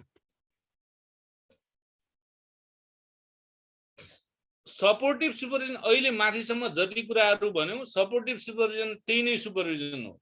हेल्प पोस्टमा गएर उनीहरूले गर्ने काममा सघाउने, उनीहरूको क्षमता अभिवृद्धि गर्ने, उनीहरूलाई भएका समस्याहरू समाधान गर्ने, उनीहरूसित छलफल गर्ने र मिलेर तपाईँ हामी सबै मिलेर काम गर्नुपर्छ भन्ने प्रकारको जिल्लाबाट गएर अथवा पालिका गएर हेल्प पोस्टमा भन्छ र सिकाउँछ भनेपछि त्यस प्रकारको सुपरभिजनलाई सपोर्टिभ सुपरभिजन भन्छ है। अब हेर्नुहोस्, यहाँ चाहिँ अब त्यो बुझाउन यसरी बुझाए, तर इक्जाममा साथी हो यो घोक्नै पर्छ फेरि है, अरू उपाय छैन। Strengthening relationship within system, focusing on identification and the resolution of problem, leading available optimum output from reasonable input. लगानी गरे अनुसार इनपुट भने के लगानी, लगानी गरेको अनुसार प्रतिफल हासिल गर्न, आउटपुट भने प्रतिफल हासिल गर्नका लागि त्यहाँको समस्या पत्ता लगाउने र समस्या पत्ता लगाएर त्यहाँका टिमहरुसित सँगसँगै मिलेर काम गर्ने इन्भाइरोमेन्ट बनाउनेलाई चाहिँ हामीले सपोर्टिभ सुपरभिजन भनेर भनिन्छ। आफू त्यहाँको समस्यासँग आफै घुलमिल भएर समाधान गर्नेलाई चाहिँ सपोर्टिभ सुपरभिजन भनेर भनिन्छ। अब तपाईहरुलाई सोध्ने भने सपोर्टिभ सुपरभिजन तल चिन्ह लाउने आयो भनेपछि strengthen relationship within the system, focusing on identification and resolution of problem, leading available optimum output from the reasonable input. Input दिएको अनुसार लगानी अनुसार प्रतिफल भनेको हो। त्यस्तो गर्नका लागि आफू हाम्रो टिम गएर अथवा सुपरभाइजर टिम गएर त्यहाँ चाहिँ सहयोग गर्नेलाई चाहिँ सपोर्टिभ सुपरभिजन भनेर भनिन्छ। सपोर्टिभ सुपरभिजनले के गर्छ भने promote the continuous improvement of quality of care, providing necessary leadership and support. कहिले नेतृत्व दिनुपर्ने पनि हुन्छ, कहिले सपोर्ट गर्नुपर्ने हुन्छ, जसको कारणले गर्दाखेरि सुधार हुँदै जान्छ र क्वालिटी अफ केयर भन्नाले चाहिँ गुणस्तरीय स्वास्थ्य सेवा प्रदान गर्छ सपोर्टिभ सुपरभिजनले। सपोर्टिभ सुपरभिजनले के प्राप्त गर्छ भने हाई स्ट्यान्डर्ड पर्फर्मेन्स, काम गर्ने सुपरभिजन गरेको ठाउँको हेल्प पोस्टमा तपाईँ जानुभयो भनेपछि तपाईले सिकाएका कुराले चाहिँ काम गर्ने क्षमता वृद्धि हुन्छ। हाई स्ट्यान्डर्ड अफ पर्फर्मेन्स है। टिमवर्क, नमिलेका मान्छेहरूलाई मिलाइदिने काम, त्यहाँ ग्रुप वर्क तपाईहरु सबैको जिम्मेवारी हो भन्ने टिमवर्क गर्ने काम गर्छ। Better to communication, to way communication भन्नाले कोहीको बोलचाल बन्द भए हुन्छ, जिल्लाका ठुला पल्टिन्छन् भनेर भन्छन् हामीलाई जिल्लाबाट जाँदाखेरि, त्यहाँ गएर चाहिँ उहाँहरुसितै बसेर चिया नास्ता खायो, गफसफ गर्यो, अलिअलि तालिम सालिम दियो भनेपछि तिनीहरुलाई हामीले सपोर्ट गरेको जस्तो हुन्छ। त्यसलाई चाहिँ सपोर्टिभ सुपरभिजन भनेर भनिन्छ। यी वर्डहरु याद गर्नु पर्यो। अब team approach supervision, second supervision team approach supervision है। एउटा व्यक्ति नगएर टिम गएर त्यहाँ भएका समस्याहरू पत्ता लगाउने र सबैलाई समेट्ने गरेर अनुगमन गर्नेलाई टीम एप्रोच सुपरभिजन भनेर भनिन्छ है। Traditional approach are सुपरभाइजिङ you इन्स्पेक्टिङ, फ्यासिलिटिङ, controlling individual performance भनेको छ। भन्नाले चाहिँ यो पहिलेको सुपरभिजन के थियो भनेपछि एउटा व्यक्ति जाने, त्यसपछि त्यहाँ हेर्ने र चाहिँ हाजिर साजिर हेर्ने, गयल हाल्ने, यताउता गर्ने, कन्ट्रोलिङ एक्टिभिटीहरू मात्रै गर्ने थियो पहिलेको एप्रोच। अहिलेको सुपरभिजन भने कस्तो भनेपछि supervisor individual performance may help manager to correct mistake or know who to reward भन्नाले चाहिँ अहिलेको सुपरभिजनमा चाहिँ सुपरभाइजर गएर त्यहाँका के राम्रा कामहरू गरेका छ र के नराम्रा कामहरू भएको छन् अथवा कमी कमजोरी भएको छन् त्यो पत्ता लगाउने काम गर्छ टिमले। त्यसपछि त्यहाँका विभिन्न कुराहरूलाई एनालाइसिस गर्छ भन्नाले चाहिँ त्यहाँको काम गर्नको लागि अप्ठ्यारो भएका समस्याहरू के छन् ती समस्याहरूलाई विचार गर्छ टिम एप्रोच सुपरभिजनमा। त्यसपछि चाहिँ पहिलेको सुपरभिजन सुपरभिजन र टिम वर्क सुपरभिजनमा फरक भने चाहिँ पहिलेको सुपरभिजनमा चाहिँ रोल अफ इन्स्पेक्टर अनुगमन गर्ने हेर्ने मात्रै थियो भने अहिलेको सुपरभिजन भने चाहिँ टिम एप्रोच सुपरभिजनमा चाहिँ के हुन्छ भनेपछि रोल अफ फेसिलिटेटर सहजकर्ताको भूमिका उनीहरूलाई सजिलो गराउने काम गर्नको लागि सजिलो गराउने प्रकारको भूमिका चाहिँ अहिलेको टिम एप्रोच सुपरभिजनमा हुन्छ। त्यही कुरा लेखेको छ team approach supervision required that the supervisor disregard conventional disciplinary attitude and shift from role of inspector to the role of facilitator. Role of इन्स्पेक्टरबाट नभएर यो वर्ड सम्झिनु होला मैले रातो लगाएको छु इम्पोर्टेन्ट हो। रोल अफ इन्स्पेक्टर भने चाहिँ इन्डिभिजुअल सुपरभिजन हो भने फेसिलिटेटर बेस रोल अपनाउने सुपरभिजन चाहिँ यो टिम बेस सुपरभिजनको एप्रोच हो। अब सुपरभाइजरमा के गुणहरू हुनुपर्छ भन्ने कुराहरू छ यहाँ है। सुपरभाइजरमा के गुणहरू हुनुपर्छ भन्ने छ। सुपरभाइजर चाहिँ सपोर्टिभ हुनुपर्छ सहयोग गर्ने प्रकारको हुनुपर्छ गुड लिसनर हुनुपर्छ उनीहरूको कुरा सुन्ने प्रकारको हुनुपर्छ आफ्नै मात्रै लाद्ने प्रकारको हुनु हुँदैन। त्यस्तै गरेर कन्स्ट्रक्टिभ क्रिटिसिजम कन्स्ट्रक्टिभ फिडब्याक भनेर भन्छ सपोर्ट गर्ने प्रकारको तैँले त खतम गरिस् यस्तो गरिस् भन्ने गाली गर्ने प्रकारको हुनु हुँदैन। तपाईले यहाँसम्म तपाईको प्रयासले गरेको राम्रो हो अबदेखि अझ यसमा यिनी कुरा थप्नुभयो भने अझ धेरै राम्रो हुन्छ भन्ने प्रकारलाई चाहिँ कन्स्ट्रक्टिभ क्रिटिसिजम अथवा कन्स्ट्रक्टिभ फिडब्याक भनेर भनिन्छ। यहाँ मैले फिडब्याक भन्ने शब्द पनि थपिदिएँ है। कन्स्ट्रक्टिभ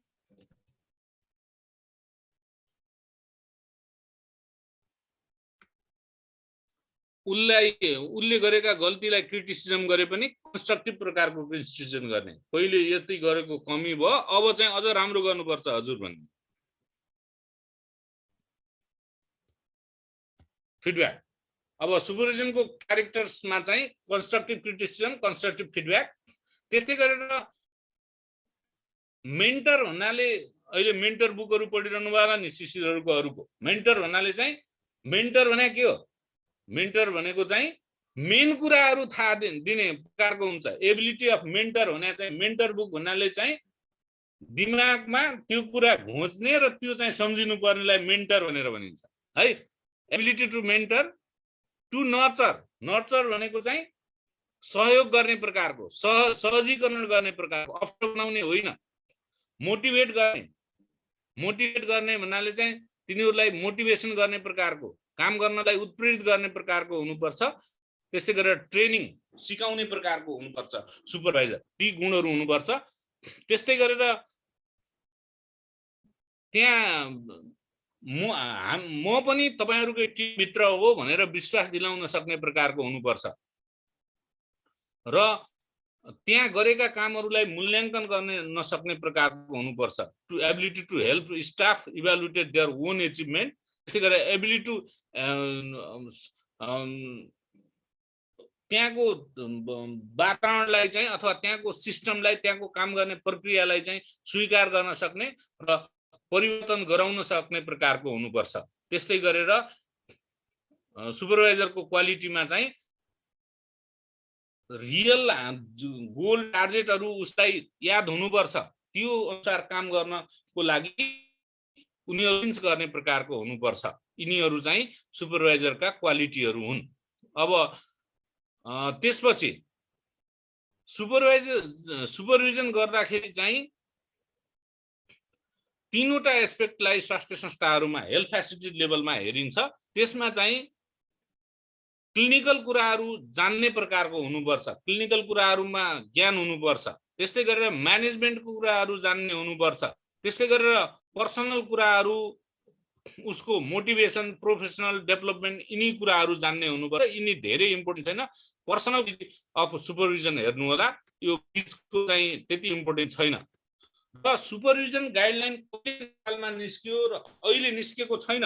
त्यही 2066 को गाइडलाइनलाई 2066 को supportive and integrated supervision approach भन्ने गाइडलाइन, यो म्यानेजमेन्ट डिभिजन भन्नाले स्वास्थ्य सेवा विभाग अन्तर्गतको यो म्यानेजमेन्ट डिभिजन भन्ने छ, व्यवस्थापन महाशाखा। त्यो व्यवस्थापन महाशाखाले हेर्ने गर्दछ। त्यो म्यानेजमेन्ट डिभिजनले तयार गरेको सुपरभिजनमा यी कुराहरू उल्लेख छ है। कहिले पुराना यो हुन धेरै प्रयोगमा अब नयाँ फेडरल सिस्टममा गइसकेको हुनाले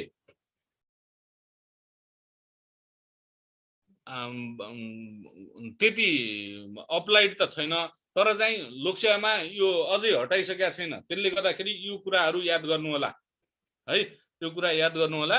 अब त्यस बेलाको इन्टिग्रेटेड सुपरभिजन मा चाहिँ integrated supervision level of frequency भन्ने टपिक छ, त्यसमा यी कुराहरू राखेको छ। त्यसमा चाहिँ के छ भने स्वास्थ्य सेवा विभागले क्षेत्रलाई वर्षमा कम्तीमा 3 चोटि जाँच गर्नुपर्छ, सुपरभिजन गर्नुपर्छ भन्ने छ। अब तपाईहरुलाई सोध्न सक्छ, अहिले पनि यही नै अप्लाइड छ है। विभागले अथवा स्वास्थ्य सेवा विभाग टेकुले चाहिँ क्षेत्रीय अस्पताल अथवा क्षेत्र लेभलका कार्यालयहरू, अहिलेको प्रदेश भनौं, प्रदेशमा वर्षमा कम्तीमा 3 चोटि सुपरभिजन गर्नुपर्छ, सपोर्टिभ सुपरभिजन भनेर भन्छ, अथवा इन्टिग्रेटेड सुपरभिजन। इन्टिग्रेटेड भने एकीकृत प्रकारको सुपरभिजन। एउटा सुपरभाइजर गएपछि सबै प्रकारको हेर्नेलाई चाहिँ इन्टिग्रेटेड सुपरभिजन भनेर भनिन्छ। त्यसपछि स्वास्थ्य सेवा विभाग अन्तर्गत तपाईहरुलाई थाहा छ 5 वटा सेन्टर र 5 वटा चाहिँ डिभिजनहरू छन् है। तपाईहरुलाई family welfare division, management division हैन, त्यस्तै गरेर चाहिँ यो इडिसिडी हैन, curative division, nursing and security division, के अरे सोसियल सेक्युरिटी डिभिजन भनेर 5 वटा डिभिजनहरू र 5 वटा सेन्टरहरू। एनएचटिसी भयो, एनएचआइसिसी भयो, एनएच यो नेपाल के अरे नेसनल एचआइभी एड्स एन्ड के अरे एसटिआई सेन्टर भयो, त्यसपछि चाहिँ एनपिएचएल भयो हैन, नेसनल टिभी सेन्टर भयो। यी 5 वटा सेन्टरहरू तिनीहरूले चाहिँ क्षेत्रीय स्तरमा चाहिँ वर्षमा 3 चोटि सुपरभिजन गर्छन् भन्ने छ है। कसले क्वेसन गर्नु भएको छ? National tuberculosis centre NTC.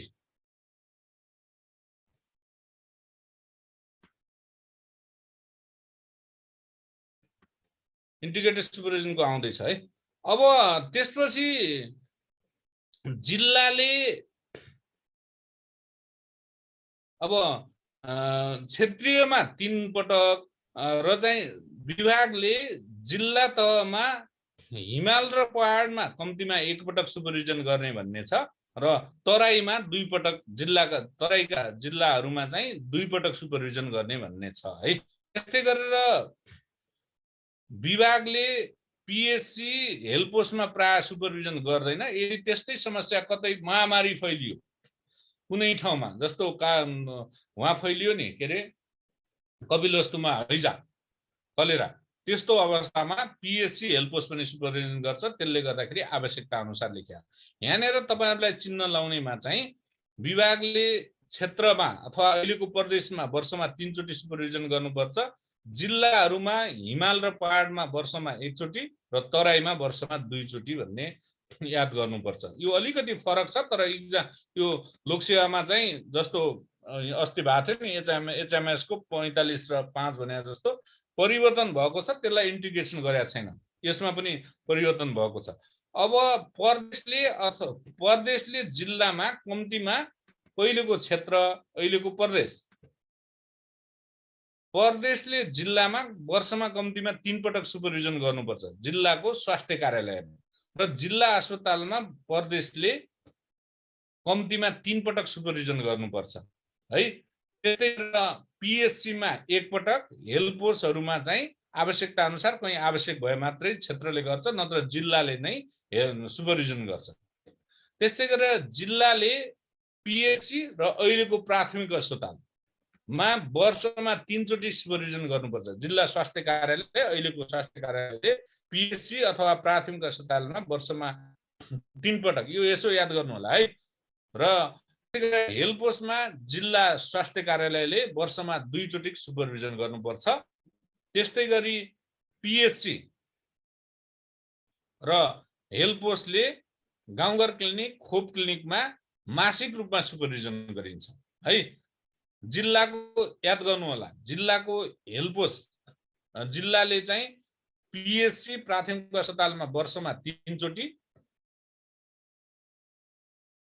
Health पोस्टमा वर्षमा 2 चोटि र हेल्थ पोस्ट पिएचसी प्राथमिक अस्पतालले खोप क्लिनिक, गाउँघर क्लिनिकमा मासिक रूपमा महिला स्वास्थ्य स्वयंसेविकाहरूलाई खोप क्लिनिकमा, गाउँघर क्लिनिकमा मासिक रूपमा सुपरभिजन गर्नुपर्छ। ओके, यिनी कुराहरू मैले गरेँ। अब इन्टिग्रेटेड सुपरभिजन साइकल म पढाउँछु। त्योभन्दा अगाडि 5:18 भयो। तपाईहरुलाई टोयलेट जाने ब्रेक दिएँ मैले, म पनि थाकेँ। एकछिन 9:18 देखि म ठिक्क 9:25 मा सुरु गर्छु। ओके, 9:25 मा 5 मिनेट ब्रेक।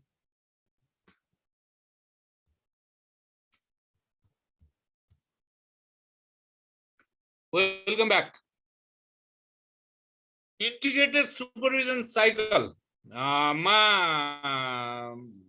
गयौं हामी है।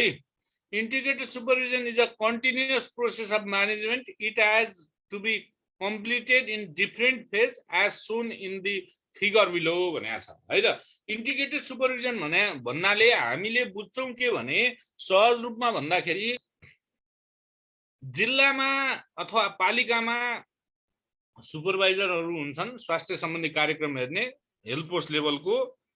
त्यो कार्यक्रम हेर्ने मान्छे अथवा त्यहाँको सुपरभाइजरले स्वास्थ्य संस्थामा अथवा तल्लो लेभलमा गइसकेपछि, समुदायमा गइसकेपछि उसले जस्तो खोप हेर्ने व्यक्तिले खोप मात्रै नहेर्ने, अरू कुराहरू पनि हेर्ने, बर्थिङ सिस्टरहरू हेर्ने, महामारी हेर्ने, एचआईभी हेर्ने, टिबी हेर्ने, ल्याप्रोसी हेर्ने।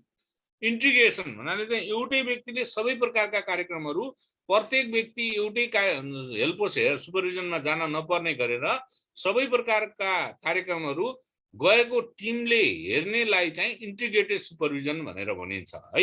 इन्टिग्रेटेड सुपरभिजन भन्नाले खोप सुपरभाइजर भन्ने हुन्छ, परिवार नियोजन सुपरभाइजर भन्ने हुन्छ, डिटिएले भन्ने पोस्टहरू हुन्छ, हेर्नुस्, मलेरिया इन्स्पेक्टर भन्ने पोस्ट हुन्छ है, पब्लिक हेल्थ नर्स भन्ने पोस्ट हुन्छ, जनस्वास्थ्य अधिकृत भए, प्रशासनका मान्छेहरू हुन्छन्, लेखाको मान्छेहरू हुन्छन् है, ल्याब टेक्निशियन हुन्छ स्वास्थ्य कार्यालयमा।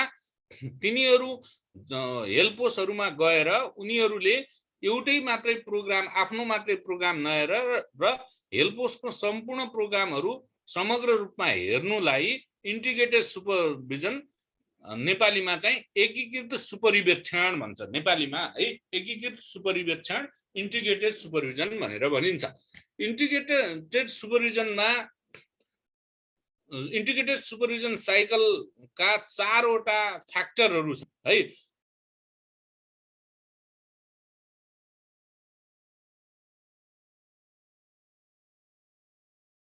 सुपरभाइजरी भिजिट, रिपोर्टिङ है। पहिले एक्सन प्लान बनाइन्छ, कसरी सुपरभिजन गर्ने भन्ने एक्सन प्लान बनाइन्छ। त्यही एक्सन प्लानका आधारमा सुपरभिजन भिजिट गरिन्छ, सुपरभाइजरी भिजिट गरिन्छ, हेल्थ पोस्टमा गइन्छ। एक्सन प्लान हेल्थ पोस्टमा के अरे स्वास्थ्य कार्यालयमा बसेर अथवा पालिकामा बसेर बनाउने। त्यसपछि यसरी हामी सुपरभिजन गर्दैछौँ, यो बेला गर्दैछौँ भनेर हेल्थ पोस्टलाई अथवा चाहिँ त्यहाँ सञ्चालन हुने कार्यक्रम सञ्चालकलाई जानकारी दिने। त्यसपछि त्यहाँ जाने सुपरभाइजरी भिजिट भयो। त्यहाँ सुपरभिजन गरिसकेपछि के कामहरू गरियो, के कुराहरूमा सहयोग गरियो हैन, के कुराहरू सुधार गरियो र के अब गर्नुपर्ने छ भनेर रिपोर्ट तयार गरिन्छ, त्यसलाई रिपोर्टिङ भनेर भनिन्छ। त्यो रिपोर्टिङका आधारमा है, त्यो रिपोर्टिङका आधारमा आगामी दिनमा कार्ययोजनाहरू बनाइन्छ, त्यसलाई चाहिँ इम्प्लिमेन्टेसन प्लान भनेर भन्छौँ। कार्ययोजनाहरू बनाइन्छ र पहिले गरिएका कमी कमजोरीहरू अथवा सुधार गर्नुपर्ने कुराहरू लेखेर पठाइन्छ, त्यसलाई चाहिँ फिडब्याक भनिन्छ।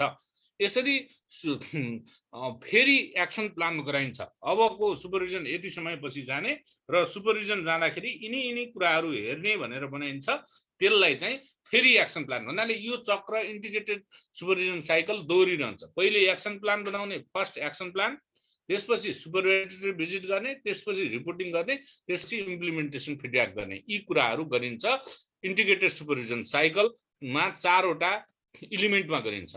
अब मैले यहाँ यी कुराहरू इन्टिग्रेटेड सुपरभिजन साइकलमा पहिले एक्सन प्लान तयार गरिन्छ। धेरै यसमा डिटेल जानु पर्दैन, यो कलर लगाएको चिज हेर्नु होला। प्रिडिटरमाइन्ड periodic plan for the conduction of supervision is well manage manner, त्यो चाहिँ एक्सन प्लान हो। पहिले नै योजना पिरियोडिक प्लान बनाइन्छ, एक्सन प्लान गराइन्छ, त्यसपछि को सुपरभिजन गर्न जाने र कहिले गर्ने भन्ने कुरा सेड्युल गराइन्छ। को सुपरभिजन गर्न जाने र कहिले गर्ने भन्ने कुरा गरिन्छ, त्यसलाई चाहिँ सुपरभिजन सेड्युल भनेर भनिन्छ। त्यस्तै गरेर अब कहाँ जाने, अब कहिले जाने भन्नाले चाहिँ वर्षमा वार्षिक रूपले एकपटक मात्रै जाने कि क्वार्टरली 4-4 महिनाको फरकमा जाने कि महिनामा जाने, त्यो चाहिँ प्लान गराइन्छ एक्सन प्लानमा। त्यस्तै गरेर चाहिँ पालिका हेल्थ पोस्ट पालिकाबाट अथवा हेल्थ अफिसबाट पिएचसीमा जाने, प्राथमिक अस्पतालमा जाने, आधारभूत स्वास्थ्य केन्द्र बीएचसी बेसिक हेल्थ सेन्टरमा जाने, HP health post in charge health पोस्टमा, युएससी अर्बन हेल्थ क्लिनिक, सिएचयू सामुदायिक स्वास्थ्य इकाइ कहाँ जाने, त्यो चाहिँ तयार गरिन्छ। त्यसलाई चाहिँ एक्सन प्लान भनेर भन्छ। यसमा चाहिँ एक्सन प्लानमा चाहिँ हामीले कहिले जाने, को सुपरभाइजर जाने, कुन हेल्थ फेसिलिटी, कुन हेल्थ पोस्टहरूमा जाने र को जाने भन्ने कुरा फिक्स गरिन्छ। त्यसलाई चाहिँ हामीले इन्टिग्रेटेड सुपरभिजन साइकलको चाहिँ एक्सन प्लान भनेर भन्छौँ। र यिनी कुराहरू त्यति तपाईँहरूलाई लोकसेवाको लागि इम्पोर्टेन्ट छैन, मैले यो चाहिँ छोड्ने है। के कुरा ध्यान दिनुपर्छ, कतिजना जाने, पैसा सैसाको तपाईँहरूलाई सोध्दैन। त्यसपछि सुपरभाइजरी भिजिट चाहिँ इम्पोर्टेन्ट छ, के कुरा सुपरभिजन गरिन्छ भन्ने कुरा चाहिँ इम्पोर्टेन्ट छ। सुपरभाइजरी भिजिट गर्दाखेरि चाहिँ पहिले नै हेल्थ पोस्टलाई जानकारी दिनुपर्छ भन्ने छ। कहिलेकाहीँ यिनी कुराहरू माइनर कुराहरू पनि सोध्न सक्छ। जानुभन्दा अगाडि, त्यहाँ पुग्नुभन्दा अगाडि नै हामी आउँदैछौँ भन्ने चाहिँ जानकारी त्यहाँ दिनुपर्छ। र सुपरभिजनमा जाने व्यक्तिलाई के कुराको जानकारी हुनुपर्छ भन्ने कुरा पनि इम्पोर्टेन्ट हो है। सुपरभिजनमा जाने व्यक्तिलाई त्यो जाने ठाउँको लक्षित जनसङ्ख्या, त्यहाँको जनसङ्ख्या कति छ, गर्भवती सङ्ख्या कति छन्, 1 वर्ष मुनिका बच्चाहरूको सङ्ख्या कति छ, रिप्रोडक्टिभ हेल्थका महिलाहरू, परिवार नियोजनका साधन प्रयोग गर्ने महिलाहरूको सङ्ख्या कति छ, जीविका बिरामीहरू कति छन्, ल्याप्रोस्कोपीका बिरामीहरू कति छन्, तिनी कुराहरू थाहा हुनुपर्छ। त्यस्तै गरेर त्यहाँको गरेका कार्यक्रमहरूमा कति बजेटहरू विनियोजन गरिएको छ, पैसाहरू कति छुट्याएको छ, त्यो हेर्नुपर्छ। र अगाडि त्यो पालिकाले अथवा त्यो हेल्थ पोस्टले तयार गरिएको रिपोर्टका आधारमा पनि त्यहाँको स्वास्थ्य समस्या थाहा पाउन सकिन्छ, रिपोर्टहरू थाहा पाउनुपर्छ।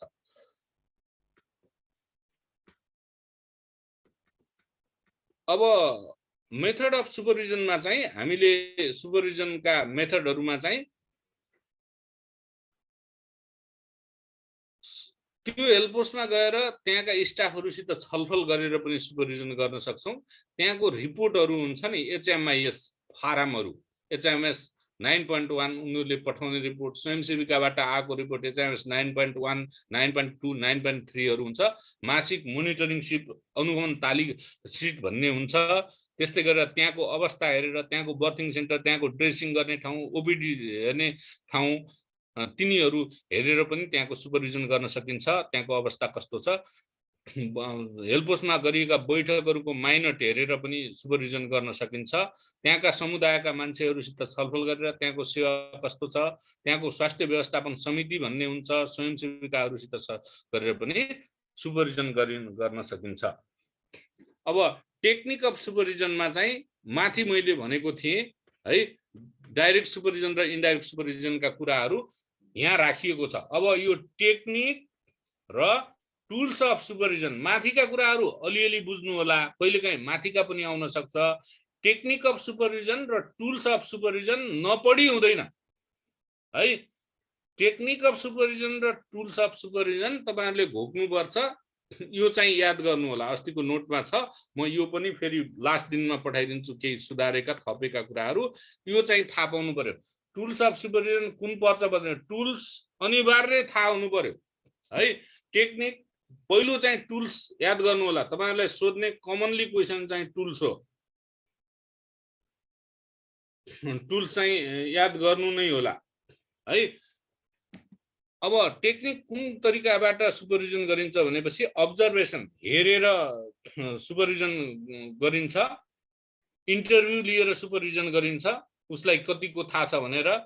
उसको जिम्मेवारी पर्फर्मेन्स अप्रासल भन्नाले चाहिँ तोकिएको जिम्मेवारी कसरी पुरा गरेको छ भन्नेलाई चाहिँ पर्फर्मेन्स अप्रासल भनेर भनिन्छ है। तोकिएको जिम्मेवारी अनुसार उसले कति जिम्मेवारी काम पुरा गरेको छलाई चाहिँ पर्फर्मेन्स अप्रासल भनेर भनिन्छ। त्यस्तै गरेर पहिले दिएका सुझावहरू कतिको मानेको छ त्यसलाई चाहिँ फिडब्याक भनिन्छ, त्यसबाट पनि सुपरभिजन गरिन्छ।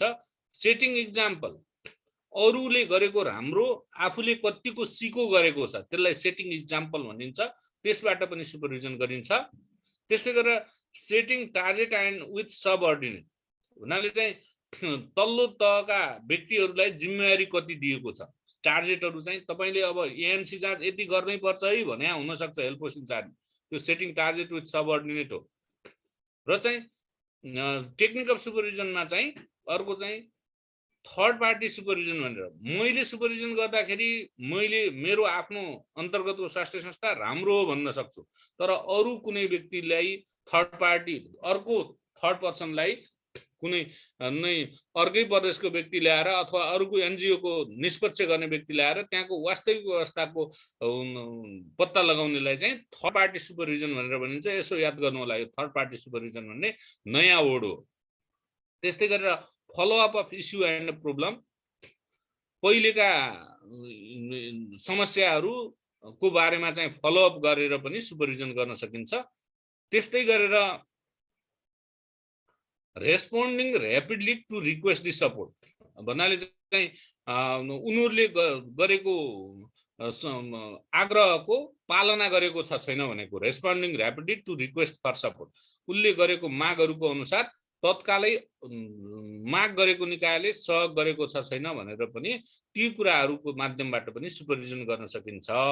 अब यो तल्लो चाहिँ मैले भने तपाईहरुलाई विनम्र अनुरोध गरे, यिनी मध्ये कुनै तीनटा सोधेर एउटा कुन सुपरभिजनका टुल्स होइन भनेर आउँछ कमनली क्वेशन।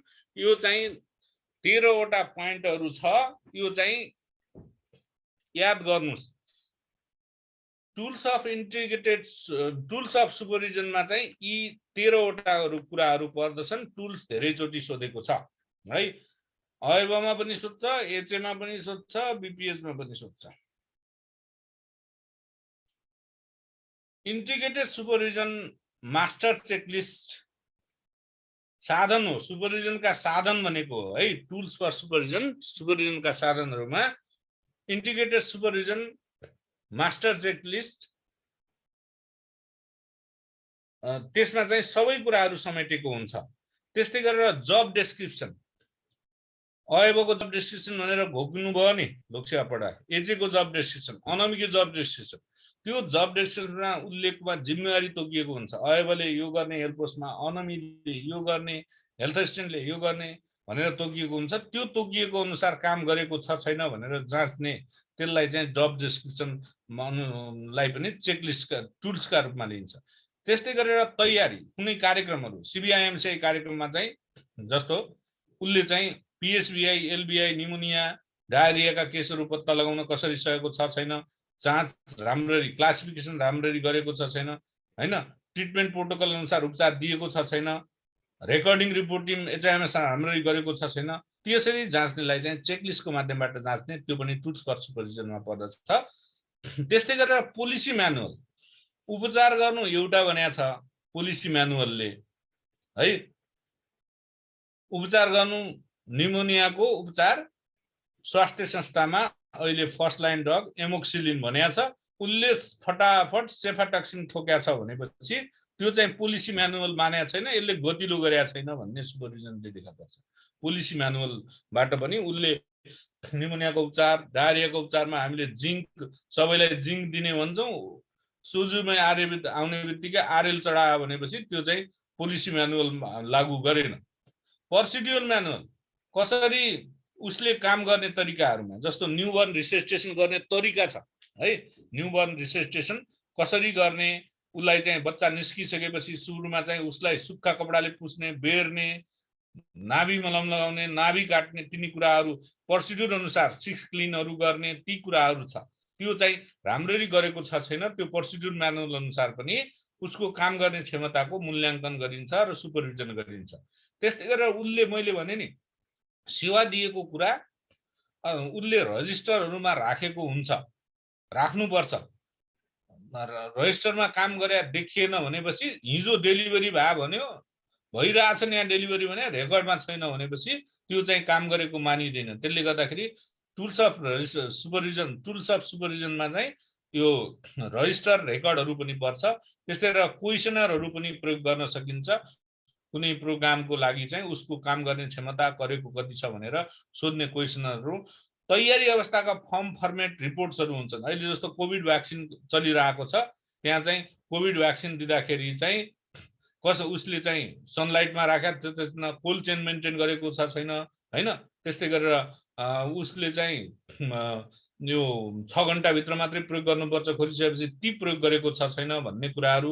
एएफआई को म्यानेजमेन्ट हैन, एक्युट के अरे एडभर्स इभेन्ट फलोइङ इम्युनाइजेसन, यो पनि सोधेको क्वेसन हो है फुल फर्म। एएफआई को म्यानेजमेन्टको लागि चाहिँ एड्रिनालिनहरू राखेको छ छैन, तिनी कुराहरू फर्म फर्मेट क्वेसनरहरूबाट थाहा हुन्छ। प्लान अफ एक्सन, योजना बनाएको, उसले बनाएको योजना कहीँ टाँस्या छ अथवा बनाएको छ भनेपछि उसले गरेका मिटिङहरूको माइनोटिङहरू, तिनीहरू हेरेर पनि सुपरभिजन गर्न सकिन्छ, तिनीहरू पनि टुल्समा पर्दछन्। त्यस्तै गरेर वर्क प्लान सेड्युल, कार्यतालिका अनुसार कार्यतालिका बनाएको छ छैन काम गर्ने हैन, ड्युटीमा चाहिँ यसरी वर्क प्लान सेड्युल बनाएको हुन्छ नि, यो अनमी यहाँ आज चाहिँ डिस्पेन्सरीमा, भोलि ड्रेसिङमा, पर्सि एएनसीमा, त्यसरी एक्सन प्लान सेड्युल बनाएको अनुसार काम गरेको छ छैन भनेर पनि ती प्लान अफ एक्सनको आधारमा, वर्क प्लानको आधारमा र सेड्युलको आधारमा पनि सुपरभिजन गरिन्छ, तिनीहरूलाई टुल्सको दिन्छ। डेली डायरी, डायरीमा चाहिँ आफूले गरेका कामहरू भर्ने चलन हुन्छ डायरीमा, त्यो डायरी हेरेर पनि उसको सुपरभिजन गर्न सकिन्छ। त्यस्तै गरेर रिसर्च स्टडी फाइन्डिङ भनेर चाहिँ त्यहाँ चाहिँ नयाँ प्रकारको खोज अनुसन्धानहरू भएको आधारमा उसले स्वास्थ्य संस्थामा केही परिवर्तन गरेको छ छैन, ती कुराहरू उसलाई थाहा छैन, तीहरूबाट पनि सुपरभिजन गर्न सकिन्छ। गाइडलाइन फर सुपरभिजन, यो कुरा हेर्ने, यति कुरा हेर्ने भनेर चाहिँ सुपरभिजनको गाइडलाइनमा लेखिएको हुन्छ। त्यहाँ गएर तपाईँ गएर टिबीका बिरामीले औषधि खान पाएको छैनन्, त्यो अवश्य हेर्नु होला भनेर सुपरभिजन गाइडलाइनमा लेखिदियो। ल्याप्रोसीका छुटेका बिरामीहरूलाई औषधिमा के अरे फलोअप गर्ने, सबैलाई पूर्ण खोप गराउने, त्यस्ता कुराहरू गाइडलाइनमा लेखिएको हुन्छ। त्यो गाइडलाइन अनुसार काम गरेको छ छैन भनेर हेर्ने काम चाहिँ यी सुपरभिजनका टुल्सहरूले गर्दछन्। त्यसले गर्दाखेरि तपाईँहरूलाई यिनी लामा गफ आउँदैन, मैले अर्थ लाउनुलाई मात्रै भने। तपाईँहरूलाई चाहिँ टुल्स अफ सुपरभिजन अन्तर्गत तल कुन पर्छ कुन पर्दैन भनेर आउँछ, यो चाहिँ याद गर्नु होला। ओके, अब त्यसपछि रिपोर्ट तयार गर्छौँ। रिपोर्टका यिनी धेरै कुराहरू तपाईँहरूलाई चाहिँदैन है, रिपोर्ट कस्तो प्रकारको हुनुपर्छ भन्ने कुराहरू छ, रिपोर्टका कुराहरू धेरै चाहिँदैन। अब नामहरू तिनीहरू लेख्ने कुराहरू चाहिँदैन, यति कुराहरू मैले भने। त्यसपछि चाहिँ इम्प्लिमेन्टेसन फिडब्याक भन्नाले चाहिँ सुझाव दिएका कुराहरू कतिको लागू गरेको छ भनेको हो।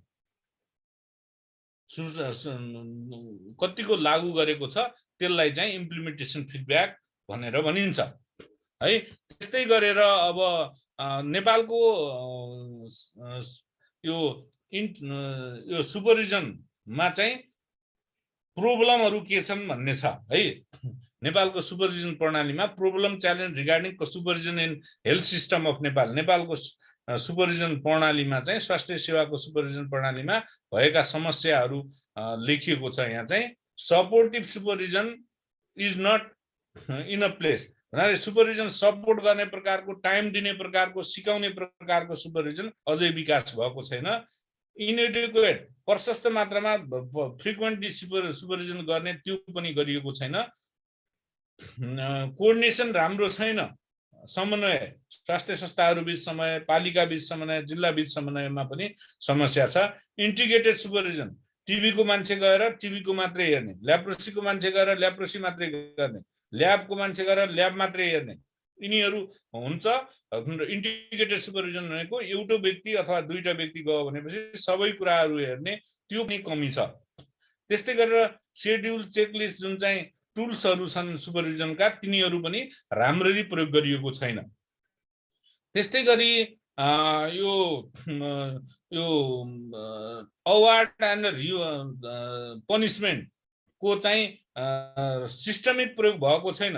आफ्नालाई पुरस्कार दिने, त्यसपछि चाहिँ कारबाही पनि कसैले नगर्ने, त्यस्तो छ हैन। सुपरभिजनमा चाहिँ रिवार्ड पनिसमेन्ट भन्नाले चाहिँ व्यवस्था राम्रो व्यवस्थित छैन। पैसाको पनि कमी छ नेपालमा। अब पैसाको कमी हुन्छ, पैसा कम छ। त्यस्तै गरेर रिपोर्टिङ सिस्टम चाहिँ त्यति राम्रो सुस्त दुरुस्त छैन, पुअर रिपोर्टिङ सिस्टम छ। डकुमेन्टेसन पनि पुअर छ। त्यस्तै गरेर चाहिँ सुपरभिजन गर्नै पर्छ यति यति समयमा भन्ने छैन। यिनीहरू चाहिँ सुपरभिजनका चाहिँ कमी कमजोरी हुन्। ल, मैले सुपरभिजनको पार्ट तपाईहरुको सिद्ध्याएँ।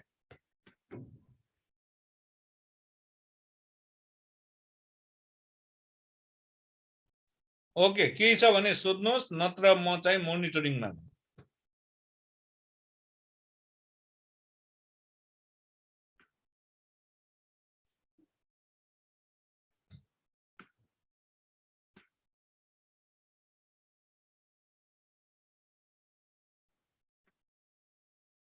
अब मोनिटरिङमा गए, monitoring can be define as the ongoing process. तपाईहरुलाई यो आउँछ, ongoing process by which stakeholder obtain regular feedback on the progress being made toward achieving their goal and objective।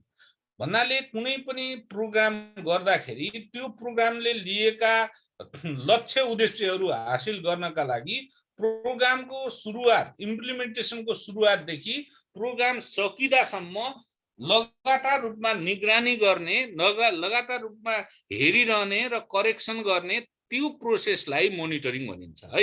यही मैले नेपालीमा यो भने, तर इंग्लिशमा आउने चाहिँ यो ongoing process by which stakeholder obtain regular feedback on the progress of being made toward achieving there goal and objective. भन्नाले चाहिँ तपाईले सीबीआईएमसीआई कार्यक्रम सुरु गर्नुभयो आफ्नो पालिका, आफ्नो हेल्थ पोस्टमा भनेपछि सीबीआईएमसीआई को कार्यक्रमबाट के हुनुपर्छ? निमोनियाको पूर्ण उपचार गरेको, निमोनिया समयमै पत्ता लगाएर पूर्ण उपचार गरेको हुनुपर्छ। डायरियाको समयमै पत्ता लगाएर जिंक र ओआरएस बाट उपचार गरेको हुनुपर्छ। त्यस्तै गरेर मिजल्सको महामारी फैलियो नदिने व्यवस्था गर्नुपर्छ र मिजल्सको तत्कालै म्यानेजमेन्ट गर्नुपर्छ। मालन्युट्रिसनको म्यानेजमेन्ट गर्नुपर्छ, मलेरियाको म्यानेजमेन्ट गर्नुपर्छ। तिनी गर्नुपर्ने कुराहरू कन्टिन्यू रूपमा गर्नुपर्छ। त्यो कन्टिन्यू गरिएन भनेर लगातार रूपमा हेर्ने र चाहिँ यदि कमी कमजोरी छ भनेपछि त्यो अवस्थामा सुधार गर्ने, त्यही तत्कालै सुधार गर्ने त्यो प्रक्रियालाई मोनिटरिङ भनेर भनिन्छ। तपाईहरुलाई क्वेशनमा चाहिँ अनगोइङ प्रोसेस भन्ने वर्ड आउँछ, त्यस्तै गरेर रेगुलर फिडब्याक भन्ने वर्ड आउँछ र चाहिँ progress being made toward achieving goal and objective भन्ने वर्ड आयो भनेपछि तपाईहरुले मोनिटरिङमा चिन्ह लाउनु पर्छ। त्यस्तै गरेर मोनिटरिङमा अर्को आउने continuous assessment of programme or project implemented to agreed schedule and use the input infrastructure service by project beneficiary भन्नाले चाहिँ अर्को डेफिनेसनमा मोनिटरिङकोमा आउने कुरामा चाहिँ कन्टिन्युअस एसेसमेन्ट भन्ने वर्ड आयो भनेपछि पनि मोनिटरिङमा चिन्ह लाउने अरू पछि होला यो कन्टिन्युअस एसेसमेन्ट अनगोइङ प्रोसेस भनेर आयो भनेपछि त्यो वर्ड आयो भनेपछि पनि यो आउने क्वेसन हो हेर्नु सुपरभिजन मोनिटरिङ आउने क्वेसन हो हेल्थ एसिस्टेन्टको लागि continuous assessment of programme continue रूपमा लगातार रूपमा चलिरहेको प्रोग्राम जुन प्रोग्राम इम्प्लिमेन्टेसन कार्यान्वयनमा गएको छ काम भइरहेको छ त्यो अवस्थामा तोकिएका लक्ष्य उद्देश्य प्राप्त गर्नका लागि लगानी गरिएको हुन्छ त्यो लगानीहरू लगायत काम गर्ने प्रोसेस कन्टिन्यू रूपमा एसेसमेन्ट गर्नेलाई चाहिँ हामीले मोनिटरिङ भनेर भन्छौँ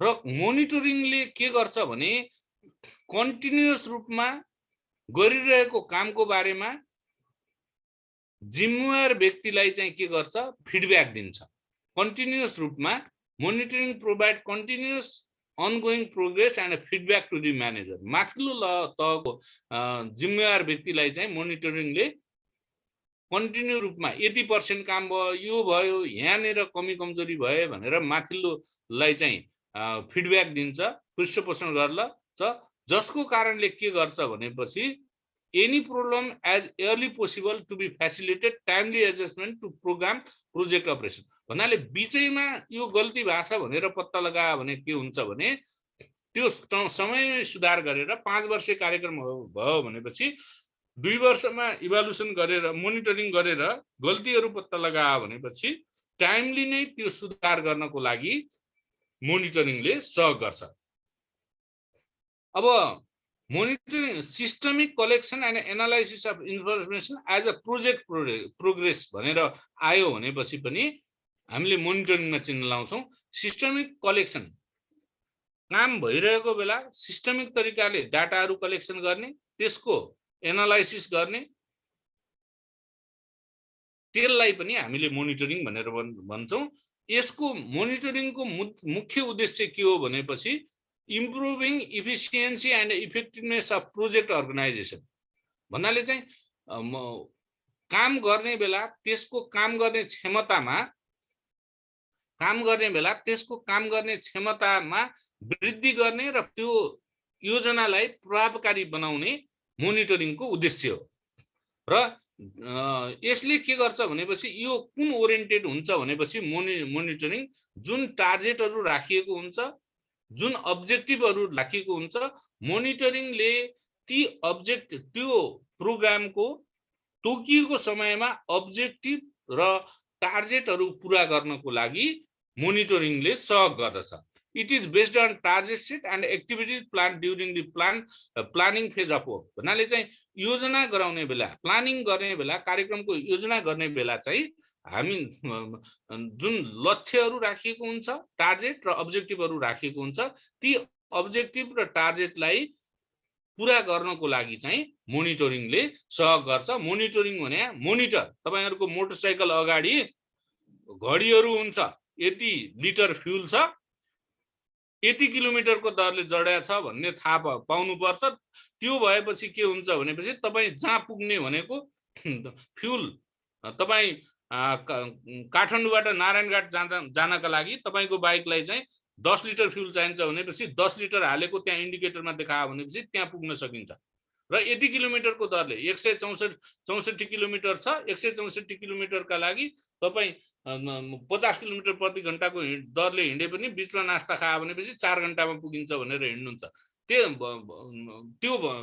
मोनिटरिङ भने त्यो मोनिटरिङ मेकानिजममा तपाईको मोटरसाइकल अगाडि भएको त्यो घडीहरू तिनीहरू चाहिँ मोनिटर हो भने यसमा पनि इन्डिकेटर र टार्गेटहरू राखेको हुन्छ प्रोग्राममा इन्डिकेटर टार्गेट र अब्जेक्टिभ राखेको हुन्छ त्यही इन्डिकेटर भने सूचक हैन म्याटर्नल मोर्टालिटी घटाउँदै लैजाने भनेको छ घट्दै गयो गएन 2030 सम्म घट्दै गएन भनेर बीचबीचमा हेर्नेलाई चाहिँ हेर्दै जाने र कमी कमजोरी भएको छ भनेपछि इन्स्टल डेलिभरी बढेको छैन सीएस बढेको छैन त्यस्तो छ भनेपछि मान्छेलाई कन्भिन्स गर्ने त्यो सर्भिस दिने त्यसलाई चाहिँ कन्टिन्युअस रूपमा मोनिटरिङ भनेर भनिन्छ ओके अब म टाइप अफ मोनिटरिङमा गएँ है। मोनिटरिङमा continuous observation, continuous examination, continuous systemic data analysis ती कुराहरू आउँछन्। अब टाइप अफ मोनिटरिङमा चाहिँ पहिलो मोनिटरिङ हो। टाइप अफ मोनिटरिङ 4 वटा छन् है। Routine monitoring, short term monitoring, process monitoring, outcome monitoring है। चार प्रकारका मोनिटरिङका प्रकारहरू छन्। ती मोनिटरिङका प्रकारहरूमा चाहिँ पहिलो मोनिटरिङको प्रकार रुटिन मोनिटरिङ हो। रुटिन मोनिटरिङमा चाहिँ रेगुलर रूपमा गरेका कामहरू अब्जर्भेसन गरिन्छ है। रेगुलर रूपमा गरेका कामहरू नियमित रूपमा हेरिन्छ। Involve कम्पाइलिङ information in regular ongoing basis for the core set of indicator. त्यही इन्डिकेटरहरू, सूचकहरू प्राप्त गर्न सकिन्छ सकिँदैन, कस्तो भएको छ भनेर कन्टिन्यू रूपमा गरिने मोनिटरिङलाई रुटिन मोनिटरिङ भनेर भनिन्छ। त्यस्तै गरेर सर्ट टर्म मोनिटरिङ भन्नाले चाहिँ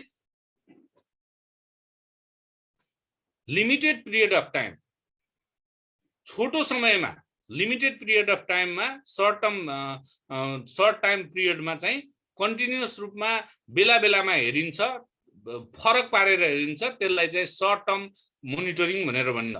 अर्को प्रोसेस मोनिटरिङ भने चाहिँ काम गर्ने प्रक्रिया, जुन तरिकाहरू, यो मेथडबाट काम गर्ने भनेर भनिएको थियो है।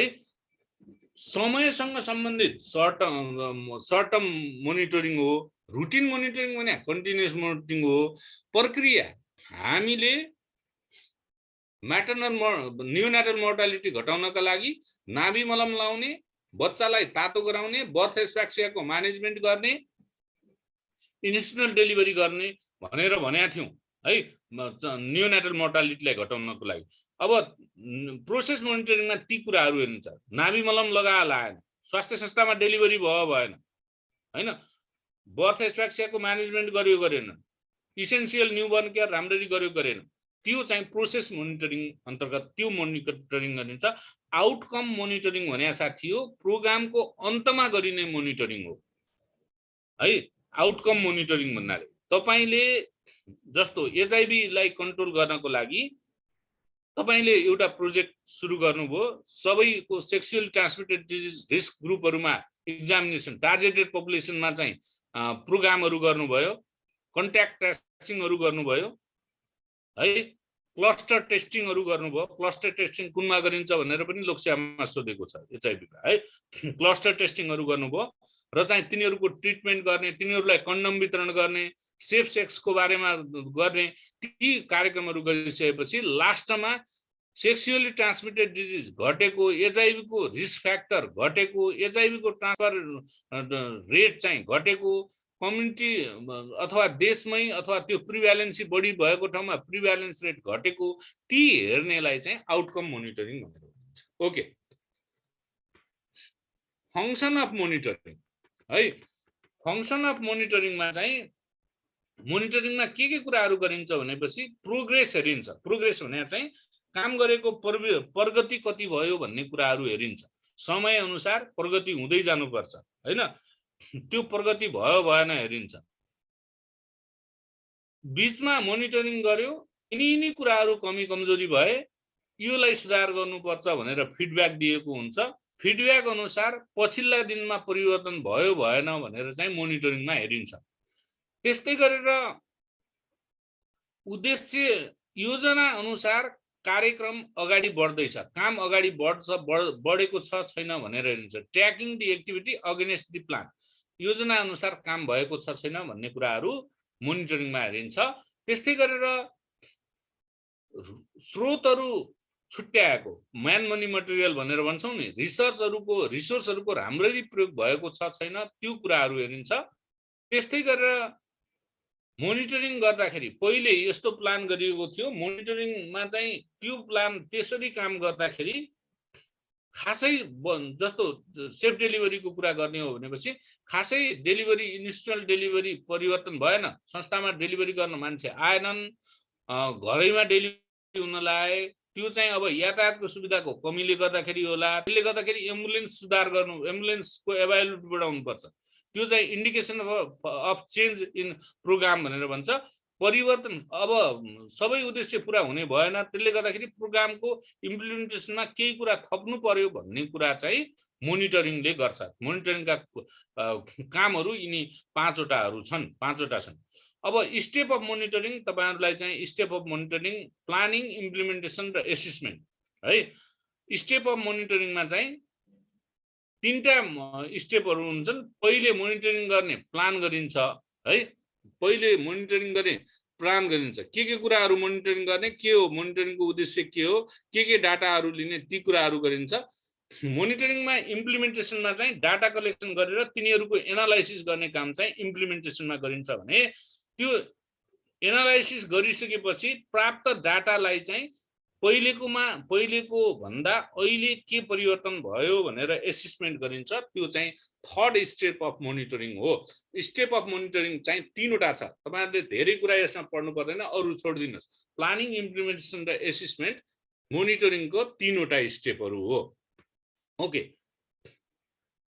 प्रोसेस अफ मोनिटरिङ है। प्रोसेस अफ मोनिटरिङमा चाहिँ कुन प्रक्रिया गरिन्छ भनेपछि मोनिटरिङ गर्ने बेला उनीहरूको काम गर्ने क्षमता र प्रगति, उद्देश्य अनुरूपको प्रगति कति भएको छ हेरिन्छ। त्यसलाई चाहिँ observe the performance and progress भनेर भन्छ है। Observe the performance and progress भनेर भन्छ। त्यस्तै गरेर verify with plan course of action.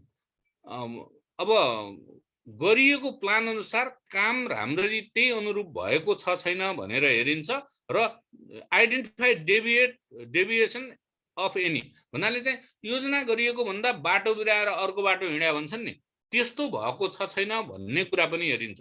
यो योजना अनुसार जानुपर्ने तर यो योजना अनुसार गएन, त्यसले गर्दाखेरि मोर्टालिटी घट्न सकेन, त्यसले गर्दाखेरि मोर्बिडिटी घट्न सकेन, त्यसले गर्दाखेरि बिहेभियर चेन्ज गर्न सकेन भनेर पत्ता लगाइन्छ।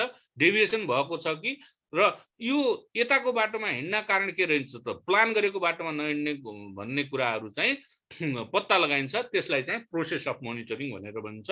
त्यसपछि चाहिँ सुधार्नु पर्ने कुराहरू के छ, मोनिटरिङ गर्दाखेरि चाहिँ सुधार्नु पर्ने कुराहरू, काम गर्ने बेला त्यो हिँडेको बाटोले काम सुधार गर्न सकेन भने सुधार गर्नुपर्ने कुराहरू के छ त्यो हेरिन्छ। त्यसलाई चाहिँ इम्प्लिमेन्टेसन, करेक्सन, एक्सन भनेर भनिन्छ। ती कुराहरू हेर्ने गरिन्छ मोनिटरिङमा। ओके, साउन्ड आएन भन्नुभएको छ, साउन्ड आएको छैन र?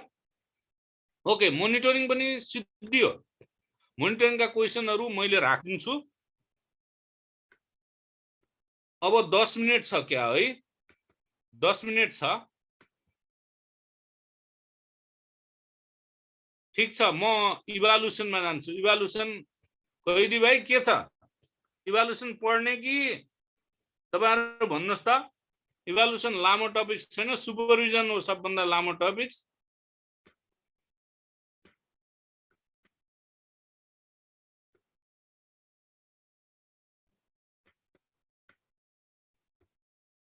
के भयो? भयो भयो भयो देवेन्द्रले पढ्ने भन्छ।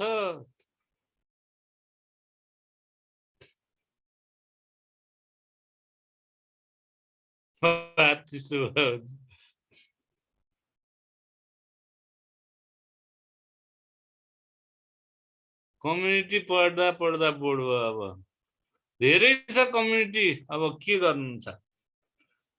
अब अलि पछिको सहिलो आउँछ यो मर्निङ इभ्यालुएसन, सुपरभिजन। अब क्वेसन सोध्छ, के गर्ने? अब नपढेर हुँदैन।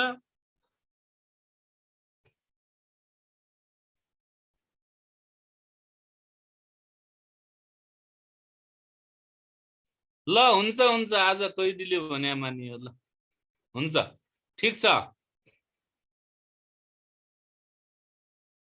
इभ्यालुएसन छ, अलिकति लागिहाल्छ तपाईहरुलाई। 20 मिनट त मिनिमम लाग्छ। त्यसले गर्दाखेरि म भोलि टाइमली पढाउँछु। ठ्याक्कै 8 बजे सुरु गर्छु। ल 43 जनामा झर्नु भइहाल्यो, 60-62 जनामा।